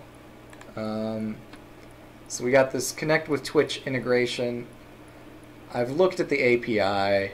I see that there's a way you could say that I want to set this button up on my website with my own key. And now that the source code for this page and this site is all revealed, I can integrate this from Bingo Chess into, well, let me get that leaderboard out of the way, get the Wikipedia page out of the way. I could integrate this connect with Twitch with the relay chess so anybody can log in and I have to create an account, and every time Zug forgets his password I won't have to email him it. It's just Twitch OAuth, but you know, I'm not a web developer. I get the concept of OAuth. I've never succeeded at it, but I am going to succeed with this.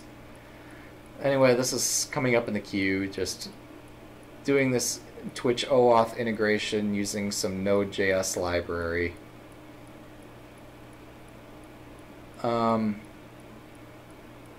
Okay. But does that work with Node.js? I guess this is Twitch.js.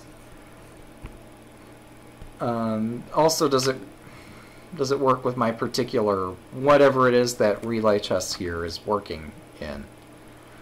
Like, I'm sorry, does this work with Angular and Node.js? Well, Angular is just the front-end presentation. Of course it works with Angular. But, yeah, does this work with Node.js? Probably. Right. Now, I get the concept. I just need to figure out how it is to integrate that. I've not done any Node.js development of significance, so I need to work with the Twitch API, work with this OAuth integration, make sure that when they hit the button, this authenticates, and that somehow I get some sort of user ID that I'm able to index in my database, even though I don't have the token. I'm sorry, even though I only have a token. I should be able to substitute that for my username and password features that I have here, and no longer need the register button. And then be able to do open sessions and terminate session. Well, I don't need to terminate the session, but I should be able to sense when a session has been terminated, that a token is no longer valid in this business. Yeah, we'll just be storing the access token, and when the access token is no longer valid, prompt the user to log in again, and that's okay. Right. But yeah, I need to do that integration. It probably won't be difficult, other than the fact that this is source code that already exists as opposed to writing something from scratch. So there's always some complications in integrating two systems together. It shouldn't be difficult in theory. It's going to be difficult because I don't know Node.js, because I don't know JavaScript, because I'm learning OAuth even though I understand the concepts. I've not had to execute it in practice. But thanks to the work of the developer who put this source code together, and thanks to Zug for publishing his Bingo Chess source code, I can take these two pieces, put them together, deal with all the BS that comes from all the idiosyncrasies from both of those, and from the fact that we're dealing with this Twitch API stuff, which I don't claim to be an expert in that either. Yeah, Yeah, let's do it in Mithril. No, let's do it in Haskell. Let's do it in Brainfuck. Why not? Or COBOL. Can you imagine doing this in COBOL and requiring people to, like, pay money to do it? But yeah, the idea is, like, once I take that OAuth integration from Bingo Chess here and implement that in the Relay Chess, that should be comparatively simple compared to the next project after that, which is, you notice how the site goes down from time to time. I'd like to be able to make changes for stability or whatever. I'm going to figure out how in Linux, without installing Eclipse, to compile this stuff. Because I don't want to use Clips. I want to be able to build from an environment that does not depend on Eclipse. I know Zug loves Eclipse. Bless him for that. I'm not going to touch that with a 10-foot pole because I have to do that for work. And if I start doing stuff with Eclipse here, that becomes work. So for fun, we're going to do it outside of Eclipse. We're going to find a way to make the Gradle build work, or Maven, or whatever we want to do outside of Eclipse. I can even do an Ant script, I don't care. We could deal with, like, Kiln if we want. But, yeah. Right. So that's the next thing. So if I want to build from the command line, you can either do it by hand or set up Gradle. So I think I'll probably... Oh, I'll just do it by hand then first, and then set up Gradle second, because Gradle is going to be a little bit more difficult than doing it by hand. Even though by hand is more manual effort. But once I've got it working by hand, presumably with like Ant scripts, I've done Ant for Java compilation before, it's no big deal. And then I can worry about how to do it with Gradle the right way. Yeah, the dependencies are all in separate repos, because, oh, okay, so it's all designed around a Gradle build, ideally. That's cool. Yeah, I have started setting up a Gradle build from a command line. Didn't get very far with it and got sidetracked by all these other projects I'm working on. But it's good to know that I can do it by hand, because I know how to do that. That's a simple task. Doing it with Gradle is probably not too hard either, once you've got one example working. But yeah, I'll do the simple thing first to verify it works. Verify I'm not like missing something stupid, like having the wrong version of Java or something else that's messed up on my PC. And once I've made sure that that's all sane, then I'll make sure I've got Gradle set up properly, and then I can do a Gradle build, and it'll be beautiful and reproducible elsewhere, and all that good business. But yeah, Zug says stuff about like this not being stable, or I don't know why this goes down. No idea. Yeah, no, it's human nature to not have to go into things that any deeper than necessary.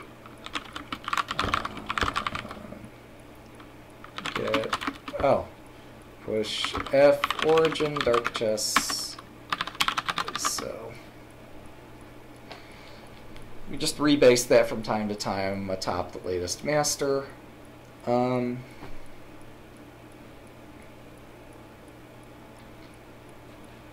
Oh yeah, and there's the other thing about allowing takebacks and simuls, which is just hideously broken. Let's just peek at that, because we can. Git rebase this upon master, push this simul takeback. It doesn't work. Oops, I forgot I actually have the issue number 2008 or 2088 in there. So that's going to actually notify people on that issue that I've rebased it. Oh well. So then we got our build script, which I've updated over and over just to try to keep track of what's the latest, greatest way of building stuff.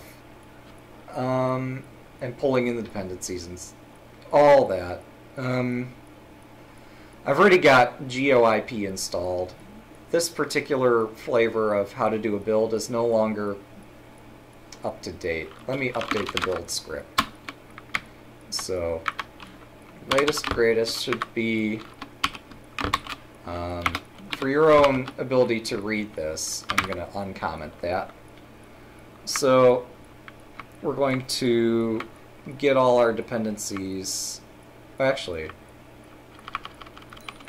yeah, this still applies. Get full upstream master and get submodule update and compile and build the graphics, and then bin GeoIP installs the GeoIP database. This actually got more verbose over time. Where did this... Oh, right. No SVG cleaner is an argument I added. So now that's up to date with respect to these other things. There's stuff for like installing my OpenSSL key, which I was trying to do like Let's Encrypt, and it didn't work because I don't have my own registered domain, because I'm under a dynamic DNS domain. So for my own subdomain, I'm not able to do Let's Encrypt. Unless I actually go out to like GoDaddy or somebody and purchase a domain, I'm not able to do Let's Encrypt. Which is okay, because I don't need secure HTTP on my site anyway. I mean, if you guys trust that my site's secure, okay, that's great. But yeah, this is why I don't want usernames and passwords on my site. So yeah, this is the first time installation. We always have to do the pull from master, etc., etc. This updates all the submodules, etc. But what was this for?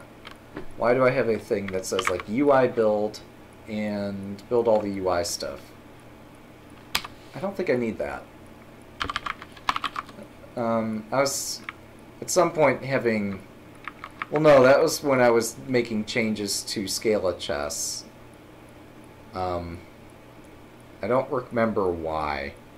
There was something variant related, I think, or insufficient no, the Scala Chess doesn't have insufficient material rules, but I think there was something variant related that I was fixing in Scala Chess or adding there, and was advised that we're not implementing dark chess in Scala Chess.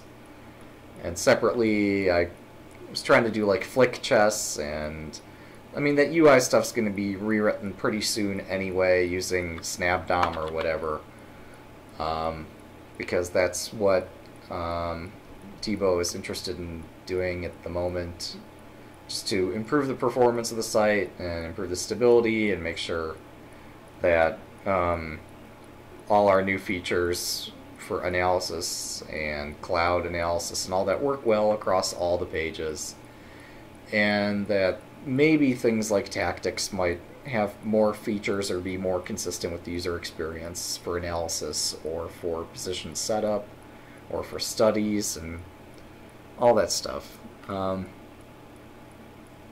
Wait, what? Can't be worse than Zug harvesting all the plain text Lichess passwords. Oh, okay. Yeah, you mean not harvesting. I mean, maybe that is the right word, but you mean... Yeah. He's not like going out and fetching those, but he's encouraging people to submit their plain text passwords through his site. At least, whatever. But that's not his fault. Anyway, yeah, so one of the things I do want to do... okay, so I updated this build script. We can now see that... Well, it's not that much cleaner. But, yeah, if I want to do get status, this shows that I'm on branch dark chess. I have simultape back. And then I should be able to just build the project. I should have started this while I was blithering, but oh well.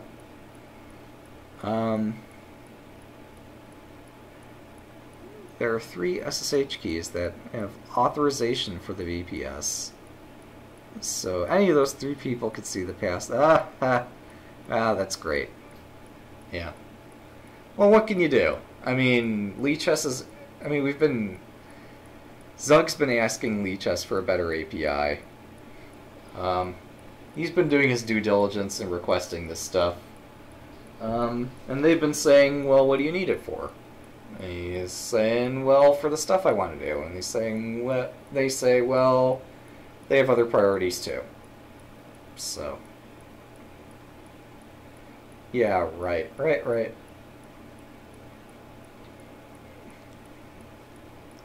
Well, I guess you'll never figure out that my password's password1 then. So.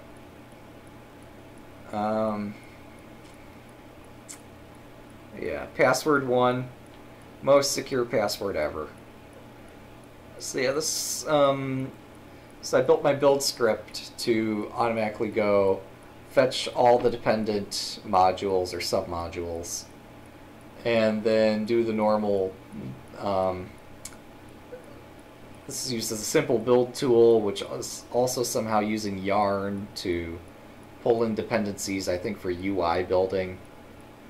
It's faster. It's also separated from the NPM ecosystem as much as we can be separated from that. I probably don't need to be generating all these pieces every time I do a build, but whatever. I've also said don't do the SVG cleaner each time you build the pieces, because my particular version of the code that builds these pieces at each resolution. So you take a piece and you're able to rebuild it for each size that the piece needs to be displayed at. And that's, by the way, is why, even though we have like SVG files, like if you go to the Lichess editor, probably should have just typed in editor, but you go to the analysis board or something, as you resize this board, you see that there's a slider. Wait, I was going to say that like for each one of these values there's a different size piece. That's not the case. I was going to say, yeah, these are all SVGs, but we generate so many different sizes of these pieces. I thought we generated one for each setting on this slider, but that's not the case. Because there's tons of settings on this slider. It's like 32 different settings or something. There's no way that we're generating that many versions of these pieces. So I'm confused.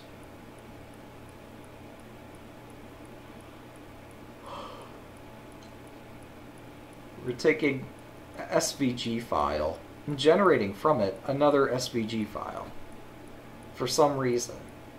I thought it was that we could scale the pieces, but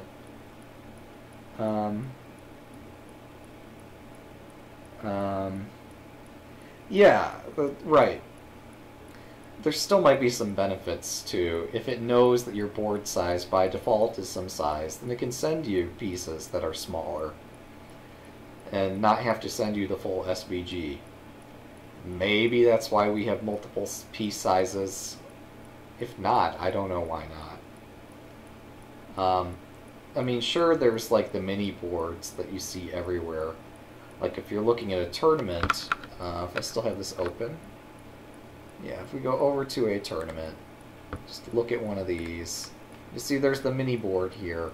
This is of a fixed dimension, so if we have 2D pieces and we pick a different piece set, like we pick the piece set of, I don't know, this one, we'll see that we got pieces of the appropriate dimension for this board. We didn't have to get the full SVG of the largest possible piece, so this did save sending a few bytes over the wire to have smaller pieces. So that's probably it. Does anybody actually play using this set, by the way? Probably not. Oh, wait. That's mate. Wow. That was a beautiful checkmate. Where'd that go? Where did that go? Is this? That wasn't it. Oh, I can hover over these too. Yeah, this one. This final move here, knight to b6 mate. Like, you got the knight and the queen sitting nearby. Your own king's under attack from this stuff. Although I guess you don't need to be too concerned, because there's not too much going on. Well, so instead of defending your bishop back here, you just checkmate him.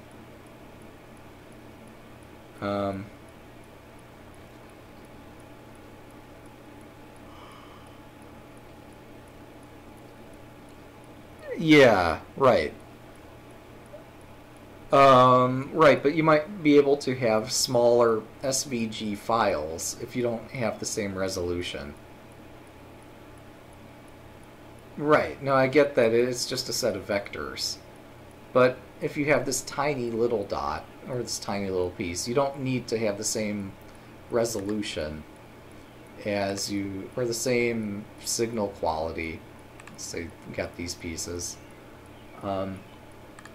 If you increase the board dimension, you need to have greater level of detail.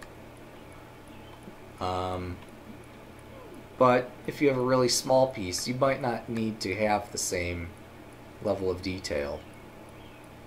You might not need to be able to see all the parts of this sprocket here, or the hex wrench, or the carrot, or, you know, any of these. You might not need to be... granted, I'm not using SVG Cleaner, so I'm not doing anything that simplifies the SVG and minifies it.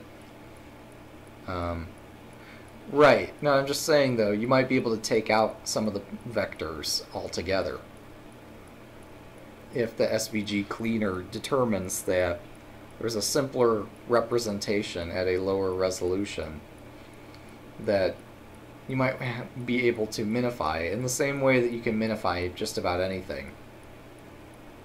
You could probably minify the SVG itself. Okay, so I did manage to stall for enough time to get this up and running. So I have to make a web request or it actually doesn't come online, which is pretty funny, but whatever. Don't need this open. Technically don't need that open either. So yeah, this takes... Well, I've got other things going on the server at the moment. For example, I've got... I'm participating in the Stockfish testing queue here. There's all kinds of tests that are backed up here. There's all kinds of tuning sessions that are going on. So, my latest submission to this queue... Well, you see, okay, here's my machine. I've got 3 cores running. Some generous fellows donating 15 cores to this pool, which is helping quite a great deal. But yeah, we've got days worth of stuff backed up in this queue. And what I want to see done is I want this damn thing to be accepted or tested. This is the thing I was testing earlier. I want this, this is my most recent change, that when we capture a piece, it counts for 2 pieces in Crazy House because it gets added to our hand. We want to double the priority of that. This might not actually be an improvement because I might have to also double this accordingly, but for clarity of code, this should do a doubling because elsewhere we're doubling the capture value. We're actually having a threshold. And elsewhere in numerous places we're doubling the value of a capture. So for consistency we should also indicate that here. Also, we probably shouldn't be doing some of the things we are doing for Crazy House that just so wildly differ from what we do for normal chess. Like, why would it matter where your piece is going with respect to the distance to the kings? Why do we only check that here as opposed to all the other places we could check this too? I don't know. But apparently for move ordering for the move selector, we care about how close the move is to our king, whereas normally we would care how close is the move to the other side of the board. But apparently placing pieces next to our own king is pretty useful too. But I need to try to simplify that at some point, but not as part of this change. This change, I'm just helping fix the move selector to apply the same bonuses that we apply elsewhere for capture sequences.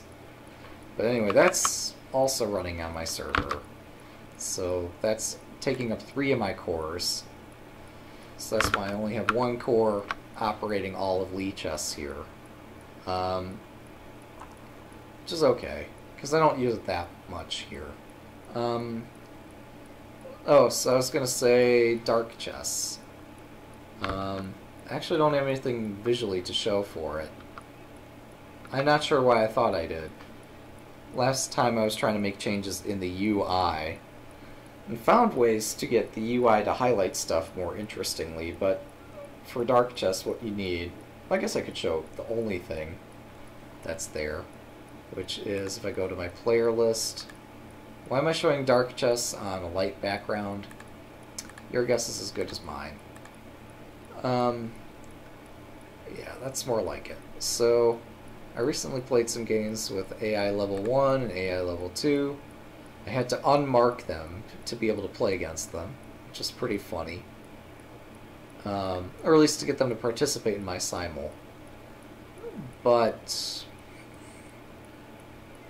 oh, I'm sorry. Not on Dark Chess. We were focusing on simul takebacks. That's why I was doing a simul.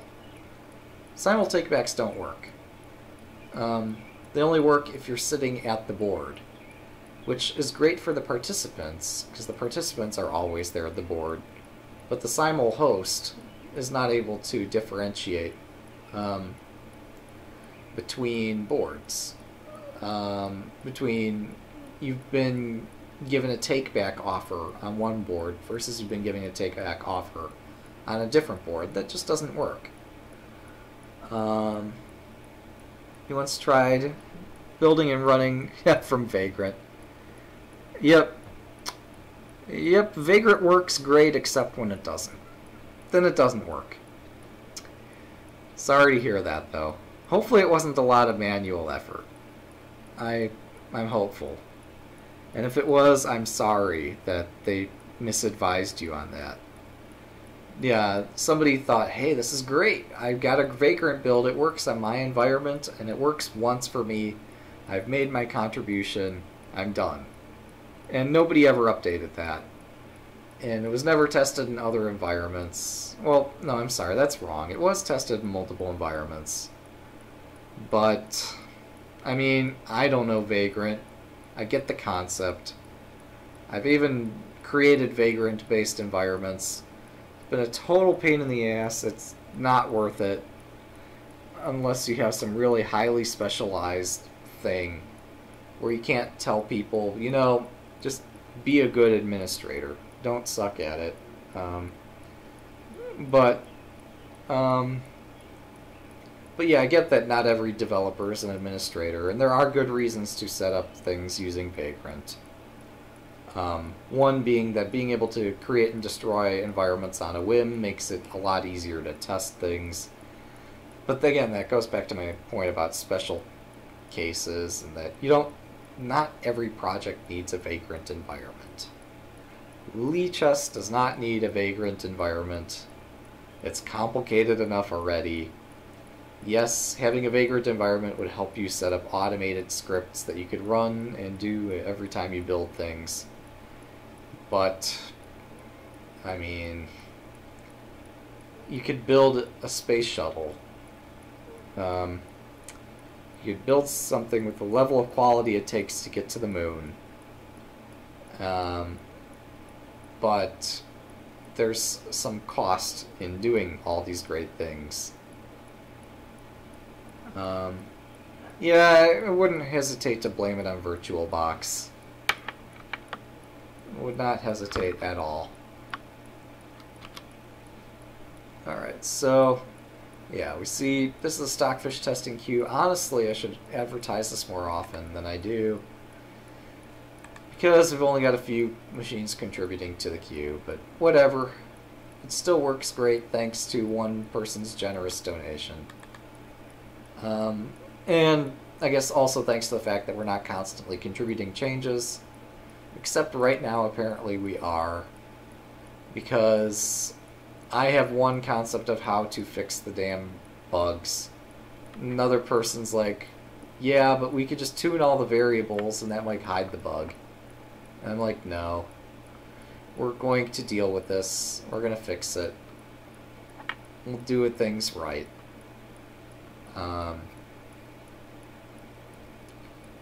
Yeah, maybe Docker. Docker might be better. I don't know. I mean, pick your tool of choice. It doesn't matter if nobody's going to update it anyway. In the sense of every time our LeechS dependencies change, somebody's got to change the Vagrant file or the Docker file or whatever file you use to configure this all. If nobody's going to regularly commit to doing that, then there's just no point. And since I've already got my environment set up, and since I'm a decently competent Linux administrator, and since there's no need for me to repeatedly destroy and create my environment, I don't need to set up like Docker or Vagrant or anything. It doesn't benefit me in any way, because I'm not benefiting from creating and destroying environments or doing things environment related. There's already tons of unit tests built into LeechS, and they're quite good.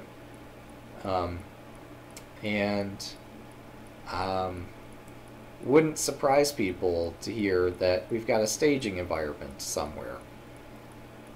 We don't actually publish the URL for that anywhere, but we do stage the environment. And we're able to test things on the stage and do some alpha testing, and you know, when everything works great in stage after considerable testing, then then we just deploy it. We have thoroughly code reviewed it, we've got all the unit tests in place, we've done our alpha testing, we deploy it to the site. And our administrators and developers are on full tilt, as or full alert, we'll say, as we deploy a new feature. And if it ends up breaking something, if it's really terrible, we revert. But if it's something we can patch, we patch it. But by the time things make it to the LeechS site, they've been through code review, they've been through unit testing, they've been through alpha testing. Because we're doing things in Scala, there's less potential for breakage than if you're doing it in Java. Yeah, if this were written in Java, we'd be fucked. This was originally written in PHP, and that's why Thibaut understands that there's benefits to functional programming. And he's had experience dealing with all the problems that come from using a technology that's bad. And yeah, using functional programming is allowing us to, in some small sense, use the production site as a beta site. Even though technically LeechS is stable, it's not in beta, we're doing all these releases, and occasionally we have to roll back a release, so I would still call it beta. But we do have a stable release. People can download that stable release and release it on their machines. That's LeechS 1.0. It is a stable release. You can find it on GitHub. Problem with stable releases is, you know, they aren't the cutting edge, latest, greatest stuff. So yeah, I'm actually curious when the LeechS 1.1 stable release will happen. Probably after this major refactor that's been started, if I had to guess. Yeah, they want isolation and infrastructure reproducibility. And great. You want isolation? Use VirtualBox. Be a competent sysadmin. But if you want it conveniently, then yeah, using Vagrant and using Docker allows you, through many inconvenient steps, to set up conveniently an isolated environment. But it doubles your work up front to save you a little bit of time downstream. But having those guarantees does have value. If you're doing things for like real business, and I mean, there's value to using Vagrant. There's value to using Docker. There's value to, what was it, Kubernetes. There's value to all these things. I mean, yeah, if you really want isolation, there's a funny little operating system out there. It's a reasonably secure operating system. It isolates all your stuff and basically prevents your one application or your one part of your environment from corrupting other parts of your environment. And it's beautiful. Like, I don't know. If this had screenshots, I would show it. It's largely theoretical. Okay, we got a video tour. But screenshots would be pretty cool, too. But yeah, it's a secure operating system. It's got, like, secure compartmentalization and operating system freedom. And allows you to run, like, Windows and Linux and all this stuff under one OS and secure all the applications and all this stuff. It's a very secure operating system. It works reasonably well. Yeah. But man, there's a price for everything. There's a benefit for every benefit, but there's a price that's paid for each thing. And yeah, no developer is setting up LeechUS inside all this complicated stuff, because although there are benefits, all the developers are reasonably confident, or competent rather, at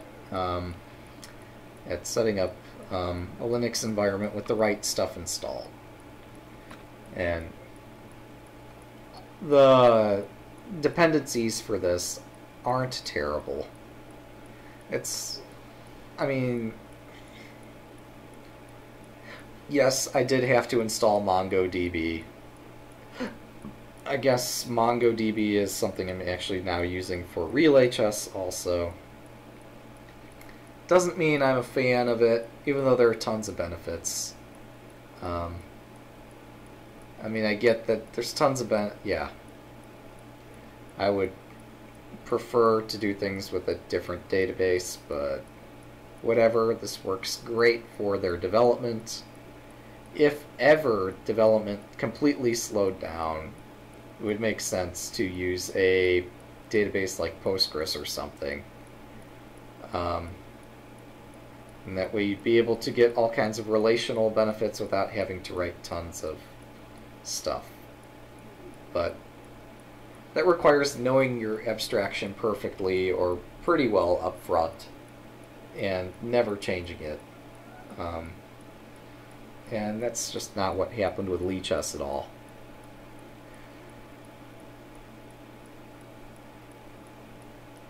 So yeah, MongoDB works great for LeechUS.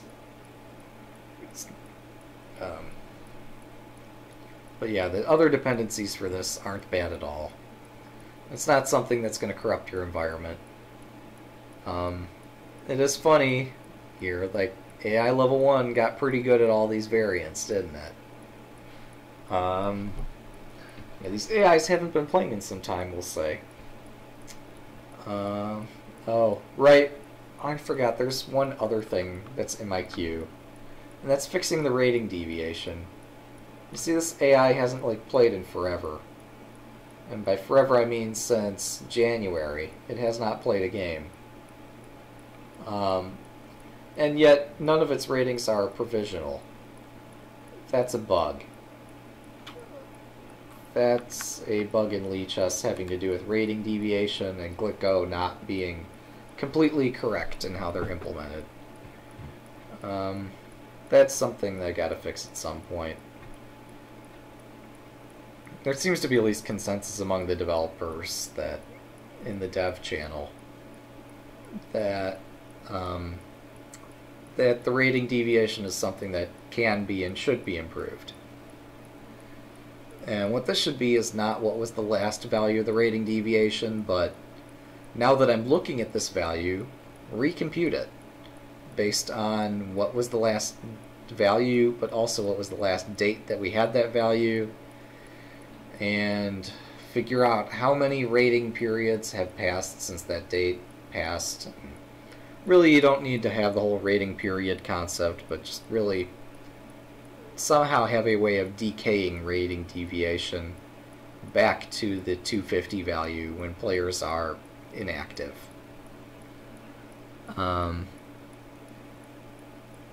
Yeah. I mean, sure. I guess you don't want Scala, you don't want a web server. Yeah, if you want your server to be pretty clean, and for some reason having Scala is a bad thing, well, I guess it just makes it harder for you to maintain your server over time. Assuming you choose to change the purpose of that server's usage. It's like, I don't know, how when we deploy servers, when we put the Relay Chess server in the cloud, I think we didn't even install I think we didn't install Vim, the improved VI. I think we just had plain old VI there. Because we didn't need improved VI. Like, why would you install all these applications? But, I mean, there's solutions to that too. It was a monstrosity. Oh, I'm sorry to hear that. I guess I didn't know how difficult that was. I remember I installed another chess server on that Relay Chess server that was just capable of playing Sierra 1 chess. And so that's gone too, at least in terms of that deployment. But yeah, I remember having issues with the 32 versus 64-bit builds, where I think were mostly sourced just by the code base that I was working with. But yeah, I guess I'll take your word for it that setting up that Relay Chess VBS was a monstrosity somehow.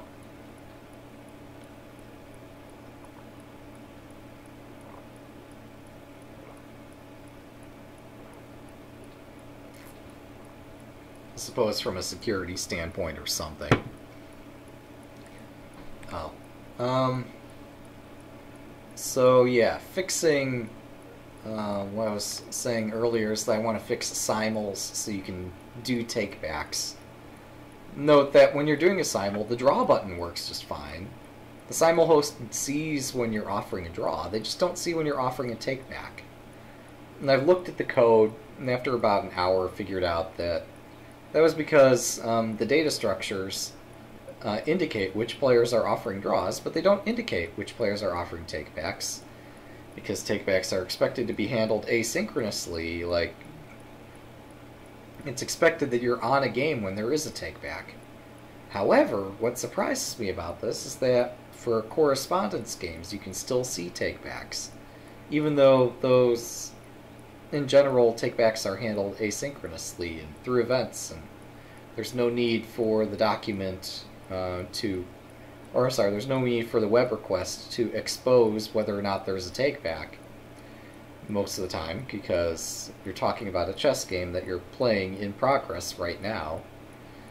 There's no need to indicate that, oh yeah, your opponent's offered a takeback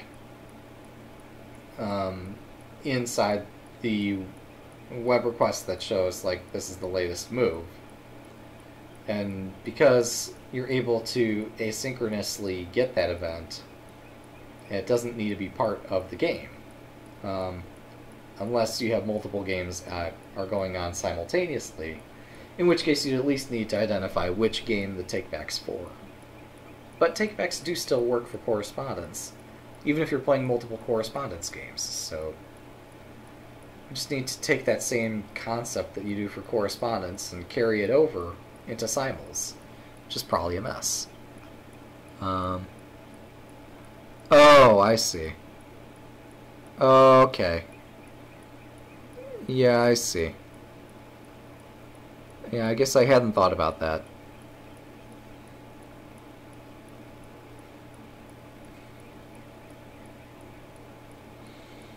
Yeah. Yeah, Apache configuration's a bit of a pain.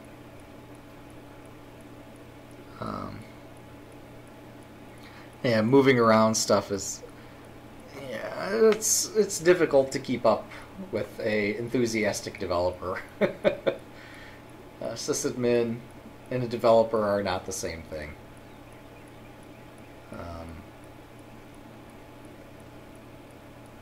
So yeah, I want to fix the simul stuff. Beyond that, let's go back here. Oh, I wanted to show, not this, but I want to show, like, official Stockfish has made some pretty interesting changes as of late, we'll say. Lots and lots of really involved stuff. Okay, so we simplify this method. Sure. I actually looked at it. It is actually simpler. And then we got some stuff about race conditions, where we're able to remove attributes. Actually, this isn't what concerned me. Even though this fixes race conditions, it's largely in code that I've not had to customize for variants, so this should merge just fine without any kind of problem when I do merge from upstream into my project. Likewise for this race suppression, great. Magic index, take all the magics, initialize them in a common place. Again, I've not had to mess with this for variants, so that's cool. And yeah, I'm sorry, this is simpler, but despite the fact that this is simpler, it touches lots of code that I had to customize. It's a clever little trick, by the way. This is saying get a position for various white pieces and black pieces. Okay, so this splits this array into white pieces and black pieces. Sets up all the black pieces on top of the board, the white pieces on the bottom part of the board, and returns the FEN. But it sets them up, the black pieces on the 7th rank and the white pieces on the 2nd rank. Again, pretty clever. But yeah, this stuff with like thresholds and is my move legal, this in particular is going to be a total pain to merge. I'm not looking forward to it. But I want to get my latest change in place before I merge that.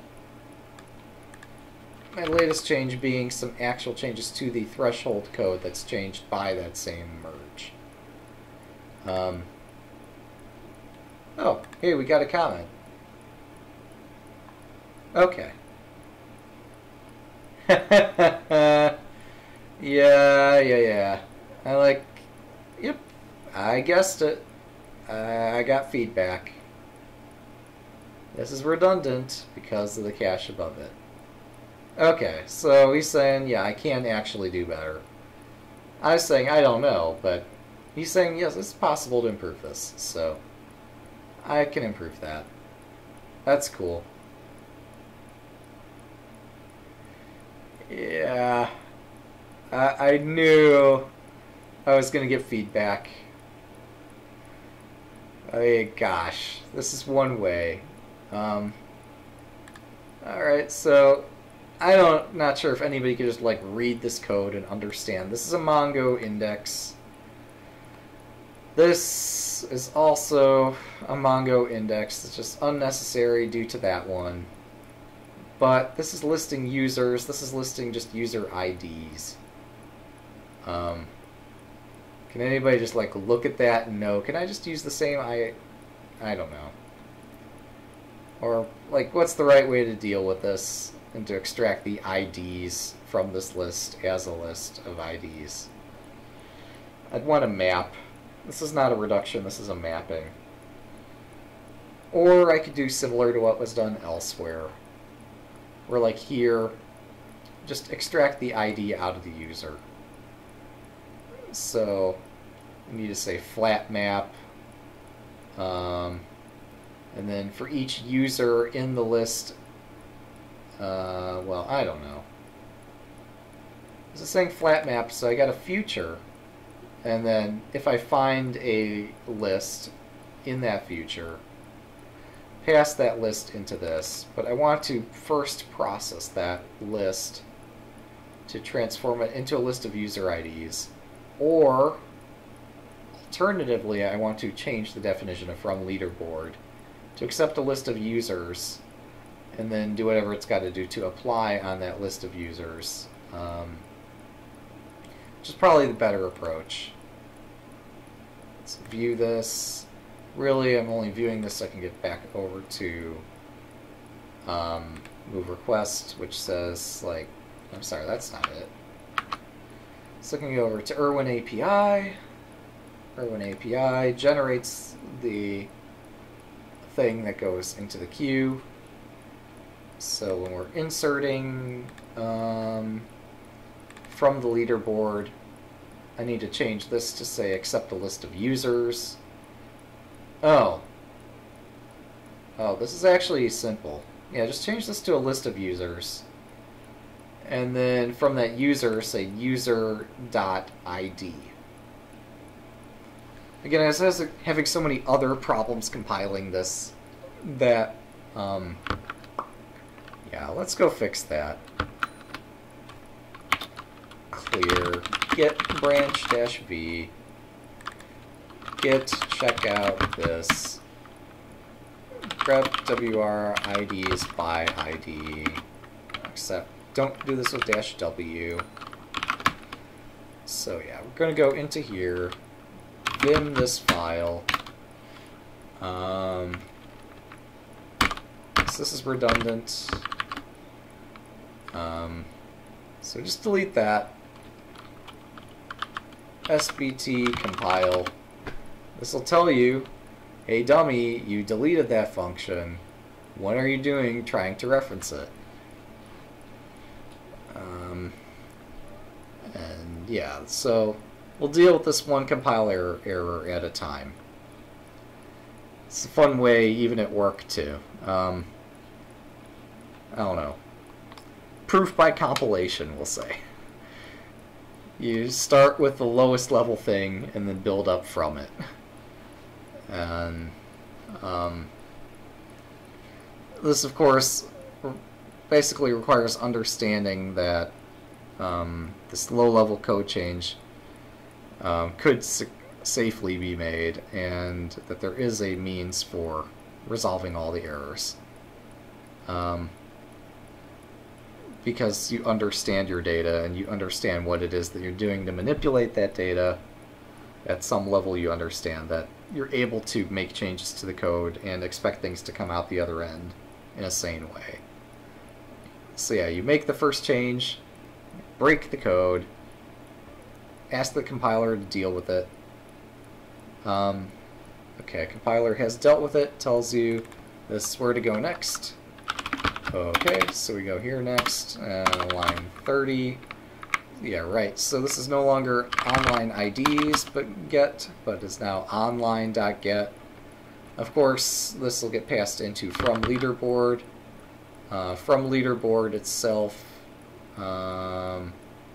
missing argument list. This is the thing I was seeing earlier that confused the heck out of me. But Irwin API.scala.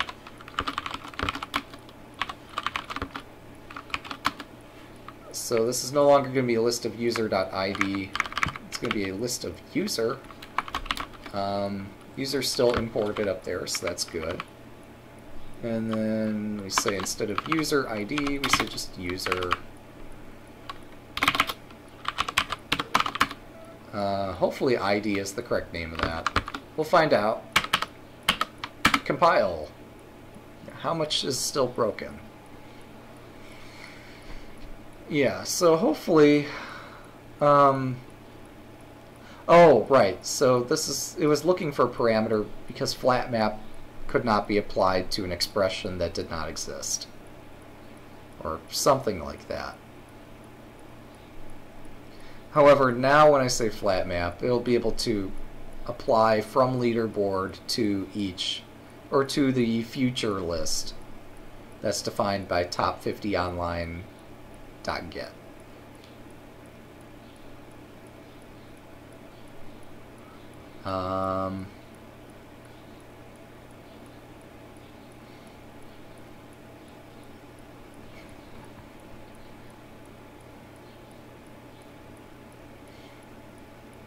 Let's fix that. Plus, this means that that new function I introduced can be removed, which is pretty nice. Oh, hey, look, it compiles. Git status shows 3 files changed. Git diff shows the contents of those changes. I mean, basically what we're just looking at, where we're saying top 50 online instead of top 50 online IDs. And then we say for user instead of user.id, and, you know, pretty simple.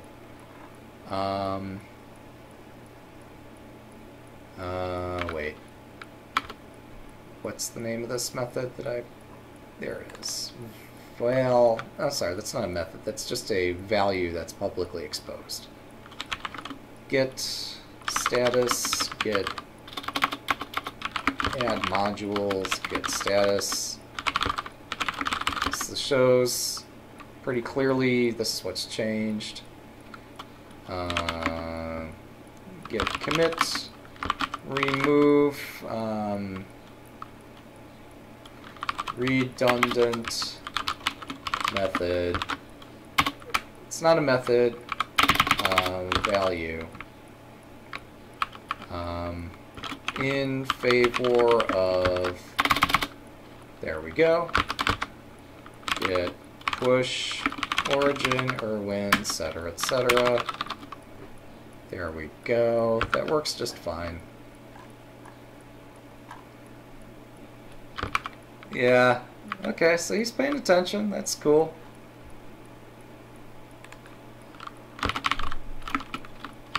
Where I was tripped up by flat map syntax and strange compiler errors, which have since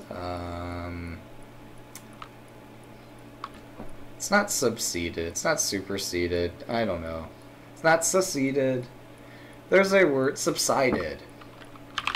That's the word. There we go. I've fixed this in the next commit. Now pushed. Cool. So, yep.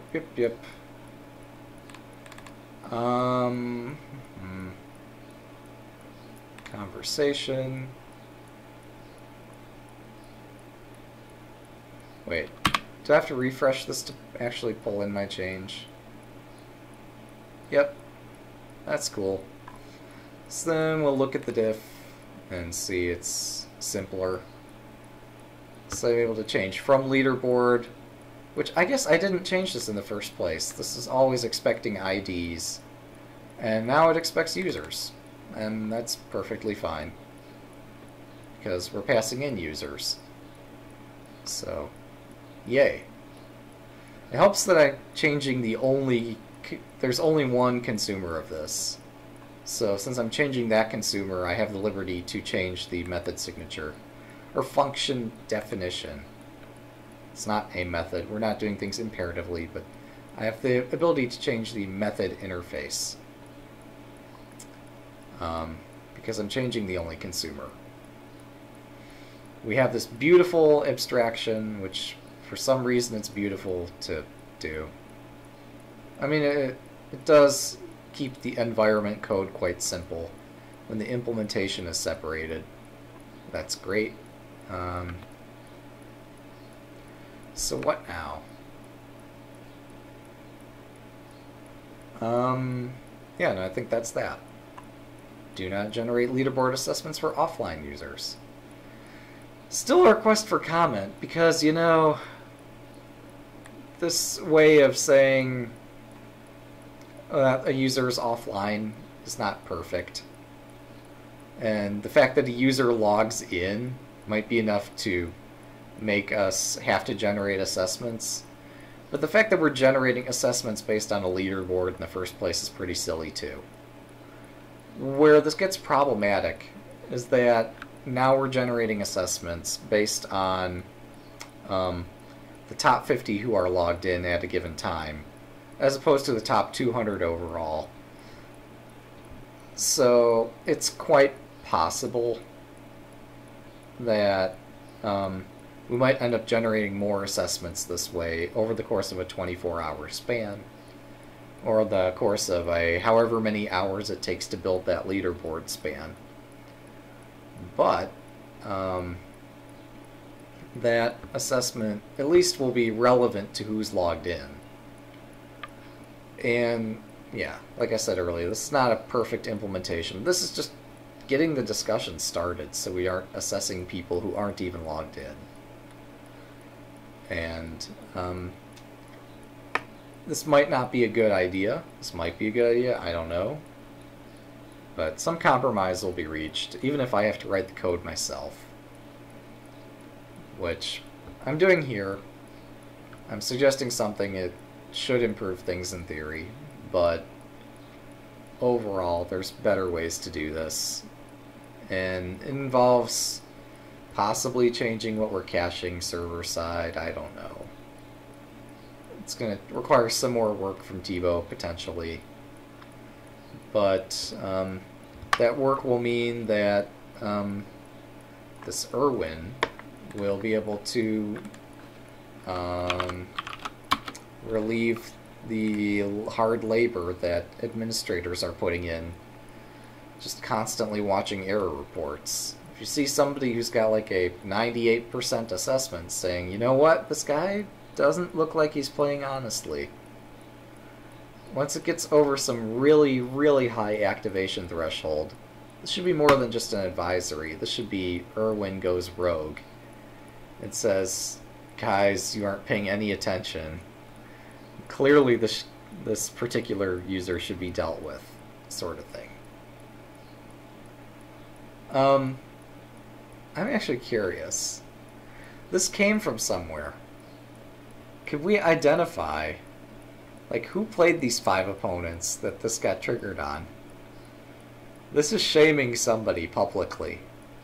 It's not like we made the effort to anonymize this. Oh, actually, oh, this is great. This is wonderful. You know that Lichess database, after that presentation, yeah, Tebow said he would release the Lichess database to the community at large. He's since released it. So somebody could actually go in, search the database for who played against these 5 opponents. Who was the cheater? Who played a 10-minute game against Gauss? Who played a 5+10 against Stanikov? And so forth. Yeah, this is publicly shaming somebody. There's got to be a better, more politically correct way to present this diagram. That's pretty funny. Because this isn't test data. This totally should be test data, but isn't. So, at least, I mean, what if it is? Maybe it is test data. But Test data is never of the same level of quality as the actual production data. Where's the Lichess database? Let's see, Lichess database. It's at database.lichess.org. It's in PGN format. So, yeah, if anybody feels so moved, they can inspect that database, try to figure out who it was that Irwin tracked down and told the moderators that, hey mods, this guy's cheating. Right now, Irwin is still taking an advisory role, but come on. Irwin should return a number between 0 and 100, and if that number is close enough to 100 or close enough to 0, or however you want to do it, there should be some threshold where Irwin just goes rogue and says, you know what, I'm done advising on this guy, I'm just going to mark him. And that will deal with the situation where you're not going to have a moderator there 24/7 to support this. Because we're not a commercial site, unlike some commercial sites that claim to do a lot about cheating and take it quite seriously, and I don't buy any of that, but maybe some people do, and they believe that there's a moderator sitting there at a computer 24/7 keeping track of who's naughty and who's nice. I mean, maybe there is. I really don't think so, because that's not a good business decision, but maybe there is. Maybe they're not cutting corners. But yeah, Irwin should just be able to return a number. And we'll be transparent and say, yeah, sometimes it advises the mods. Sometimes it just says, you know what, I'm just going to label this guy. And I think that's as good as it can possibly get until it gets fully sentient. And once you've hit full sentience, and it's smarter than all the moderators, at least make sure there's a kill switch somewhere, you know, before it decides that all humans are cheaters and have to be eliminated, you know, the whole 9 yards. Always include a kill switch. So, but yeah, that's the state of the code address. As I've been starting to name that sort of session where I just go across all the things that I'm thinking about just randomly. I should probably do that in a more formalized agenda, but you know, it's for fun. There's no money involved. I don't get compensated in any way for that. I do get to work with good developers and learn what it is that they know. So there's some experience to be gained from this all. Also, it allows me to dabble in a variety of technologies and build up a repertoire and have an online exhibit of, hey look, I'm good at stuff. But, I don't know, it's... part of this that's satisfying is just that it's contributing to an online community, an open source atmosphere, and community and ecosystem. And helping chess players learn to play better and not have to deal with this cheating thing so often. And yeah, unfortunately, dealing with this cheating thing is part of running a site. It's not the main part, but it is part. So, I might be out of topics.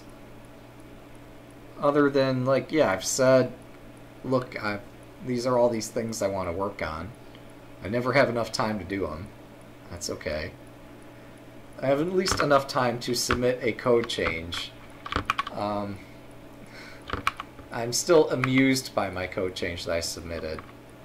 Because, like, this is such a primitive thing in terms of, like, look at all the Scala stuff and look at all the Lichess stuff that's going on here. And I just said, like, take this, copy, paste, replace, put this in place instead. Take this, copy, paste, replace, whatever. Like, this is not building a system from scratch or anything like that. This is taking existing functions and kludging them all to fit together in the crudest possible fashion. and not really making an effort to do what I think ought to be done, which is at the time of trying to prioritize all the requests, then set the priorities based on what users are actually logged in. Because a player can't cheat while they're logged out. So deal with... well, I guess there is a reason to deal with logged out cheaters still. The reason to deal with them would be if, due to the rating refund program, which I disagree with, but it's the policy of the site, it's important to give players refunds for their ratings they were cheated out of in a timely fashion. Which is silly. But whatever. So yeah, I think the next highest priority, even though dark chess would be good fun, I think a pretty high priority for Lee chess, and since nobody else is doing it, it falls to me to do it, would be to go into the ratings source code. Is there a ratings module? Yes, I remember correctly. There is a rating module. Go into here and fix the rating deviation stuff. Fix everywhere that we need to see the rating deviation. Don't expose the value that's in the database, but expose a computed value that depends on the time since the last update. Or the time since the game, last time the user played a rated game. Since we're doing functional programming, this should not be a difficult change to do. It still falls to me to do it. I'm still going to do it, but just not now. But yeah, that's coming. Cap glyco2 volatility. What is this? What is this? Volatility less than max volatility times 2.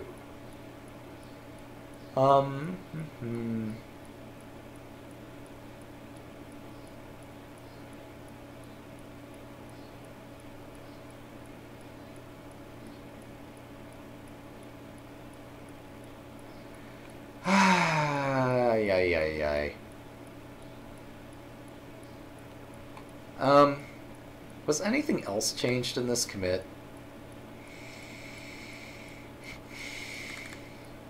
I just don't understand. No, I'm sorry. These are the files that were changed during this commit. There was no issue for this commit, other than maybe volatility looked silly.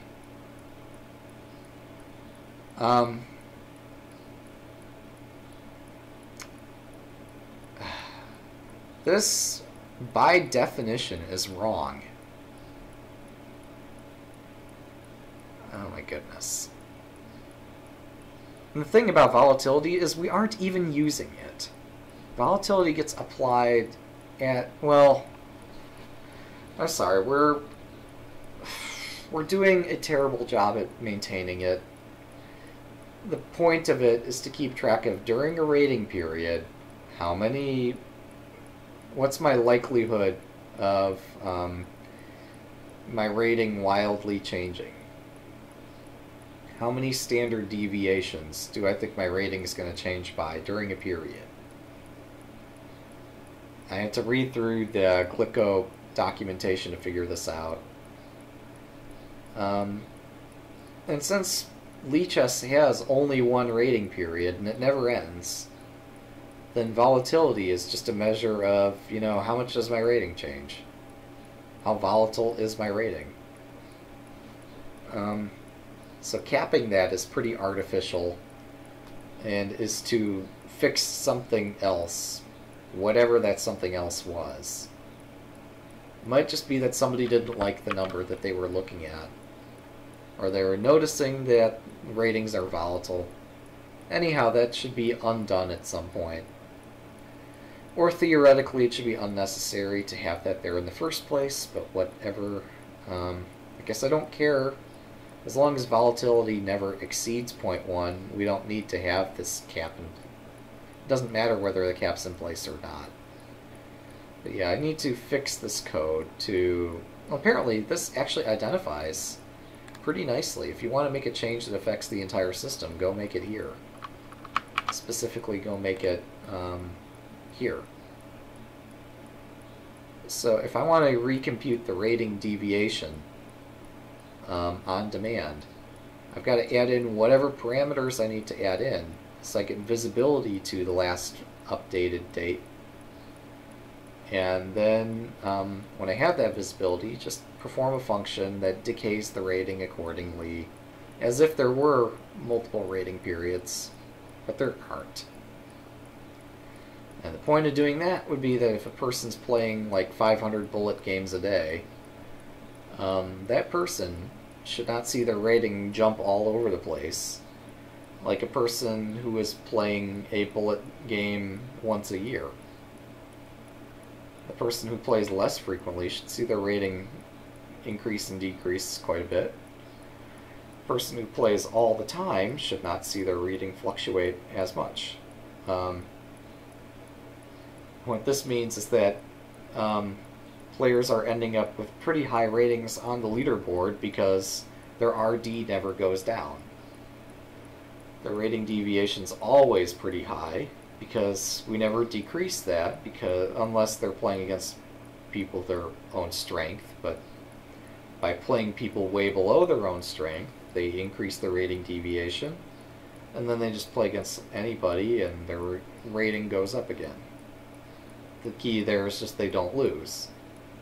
But yeah, rating deviation is kind of bastardized at this point because we don't keep track of, well, I mean, it's great that when you play against people close to your own rating, it's supposed to go down, but that's not what's happening. The rating deviation is not going down because the rating period never ends. So we need to have a way to increase the rating deviation over time such that decreases can be regulated by this variable called tau, which lies out here. I think TAU. Okay, it's in this repository somewhere. Yeah, this stuff configures just how much rating deviations change over time. And again, people in the forums have come up with all these complicated, stupid suggestions about, oh, just tweak this one thing and it'll be more like the USCF formula. And I say stupid because these people are just not informed about the situation. Not because they're dumb, but because they're introducing XY problems where they're saying, just tweak this one thing and it'll go away. And that's not the case. We need to fix the rating deviation to be more accurate, such that people who play frequently will have a lower rating deviation, even if that means that they can no longer achieve like these 3,200 ridiculous ratings. And then once you have the rating deviation accurate, and people's ratings aren't skyrocketing anymore, then people can stop complaining about Lichess ratings being overrated, because while they will be normalized at 1500, because that's what Glico2 says to do, it says player ratings should start at 1500, even though other sites don't do that. I don't know why not. Maybe Fix does, I don't remember. But yeah, they'll be more Fix-like and less Lichess-like, and so there won't be this big discrepancy between ratings on all the sites. So yeah, this is next up. Not doing it right now, but that's just the background. Of course, now that I've explained it all, I'll have to explain it again next time I do it, but you know, that's how it goes. So I guess that's the state of the code address. The code address. Huh. Never thought about that. Okay. Anyway, that's been fun. So much to do, no time to do it in, and everything's the top priority, but some things are more important than others. No, but seriously, some of these are more important. I do need to fix that rating deviation thing. I do want to go in and do Twitch integration for Relay Chess, get that out of the way. And then, you know, sometime maybe get around to the Bingo Chess, Gradle, whatever stuff, but Also, if this test ever completes, then go ahead and port. What is it? Where is it? This thing. This latest attempt. If this goes well at this test, and it goes well at the slower time control, then that's the thing I'm going to port. Else, if that fails, then I'm just going to merge this into the main repository, and then merge upstream stockfish changes on top of it. And that's going to be a pain, but needs to be done at some point. So yeah, those are all the balls up in the air. Yeah, separately from that, on my stream I finally got all the Streamlabs integration up and working, so I could see when people host me and such. So that was good fun. I think that's it. So anybody who managed to survive through this entire marathon, kudos to you. Again, I don't know how you do it, but I guess we're learning something together. But yeah, that's Scala, Leela, category theory, functions, monads, all that good stuff. And all the projects I'm working on, and various technologies, and OAuth, HTTPS, Node.js, and ways of setting up an environment. Basically, we've touched on everything there is to know. There's nothing more you'll ever need to know. You just watch this. Why even bother, like, going to college lectures and such? I'm joking. There's value in all those things, too. But, yeah. Thanks for watching. I'll get around to playing some games soon. Maybe get Zug off of his Hearthstone addiction. Maybe get him addicted to this other game, Fairy. Or Faria, whatever it's called. But yeah. Thanks for watching, and see you next time.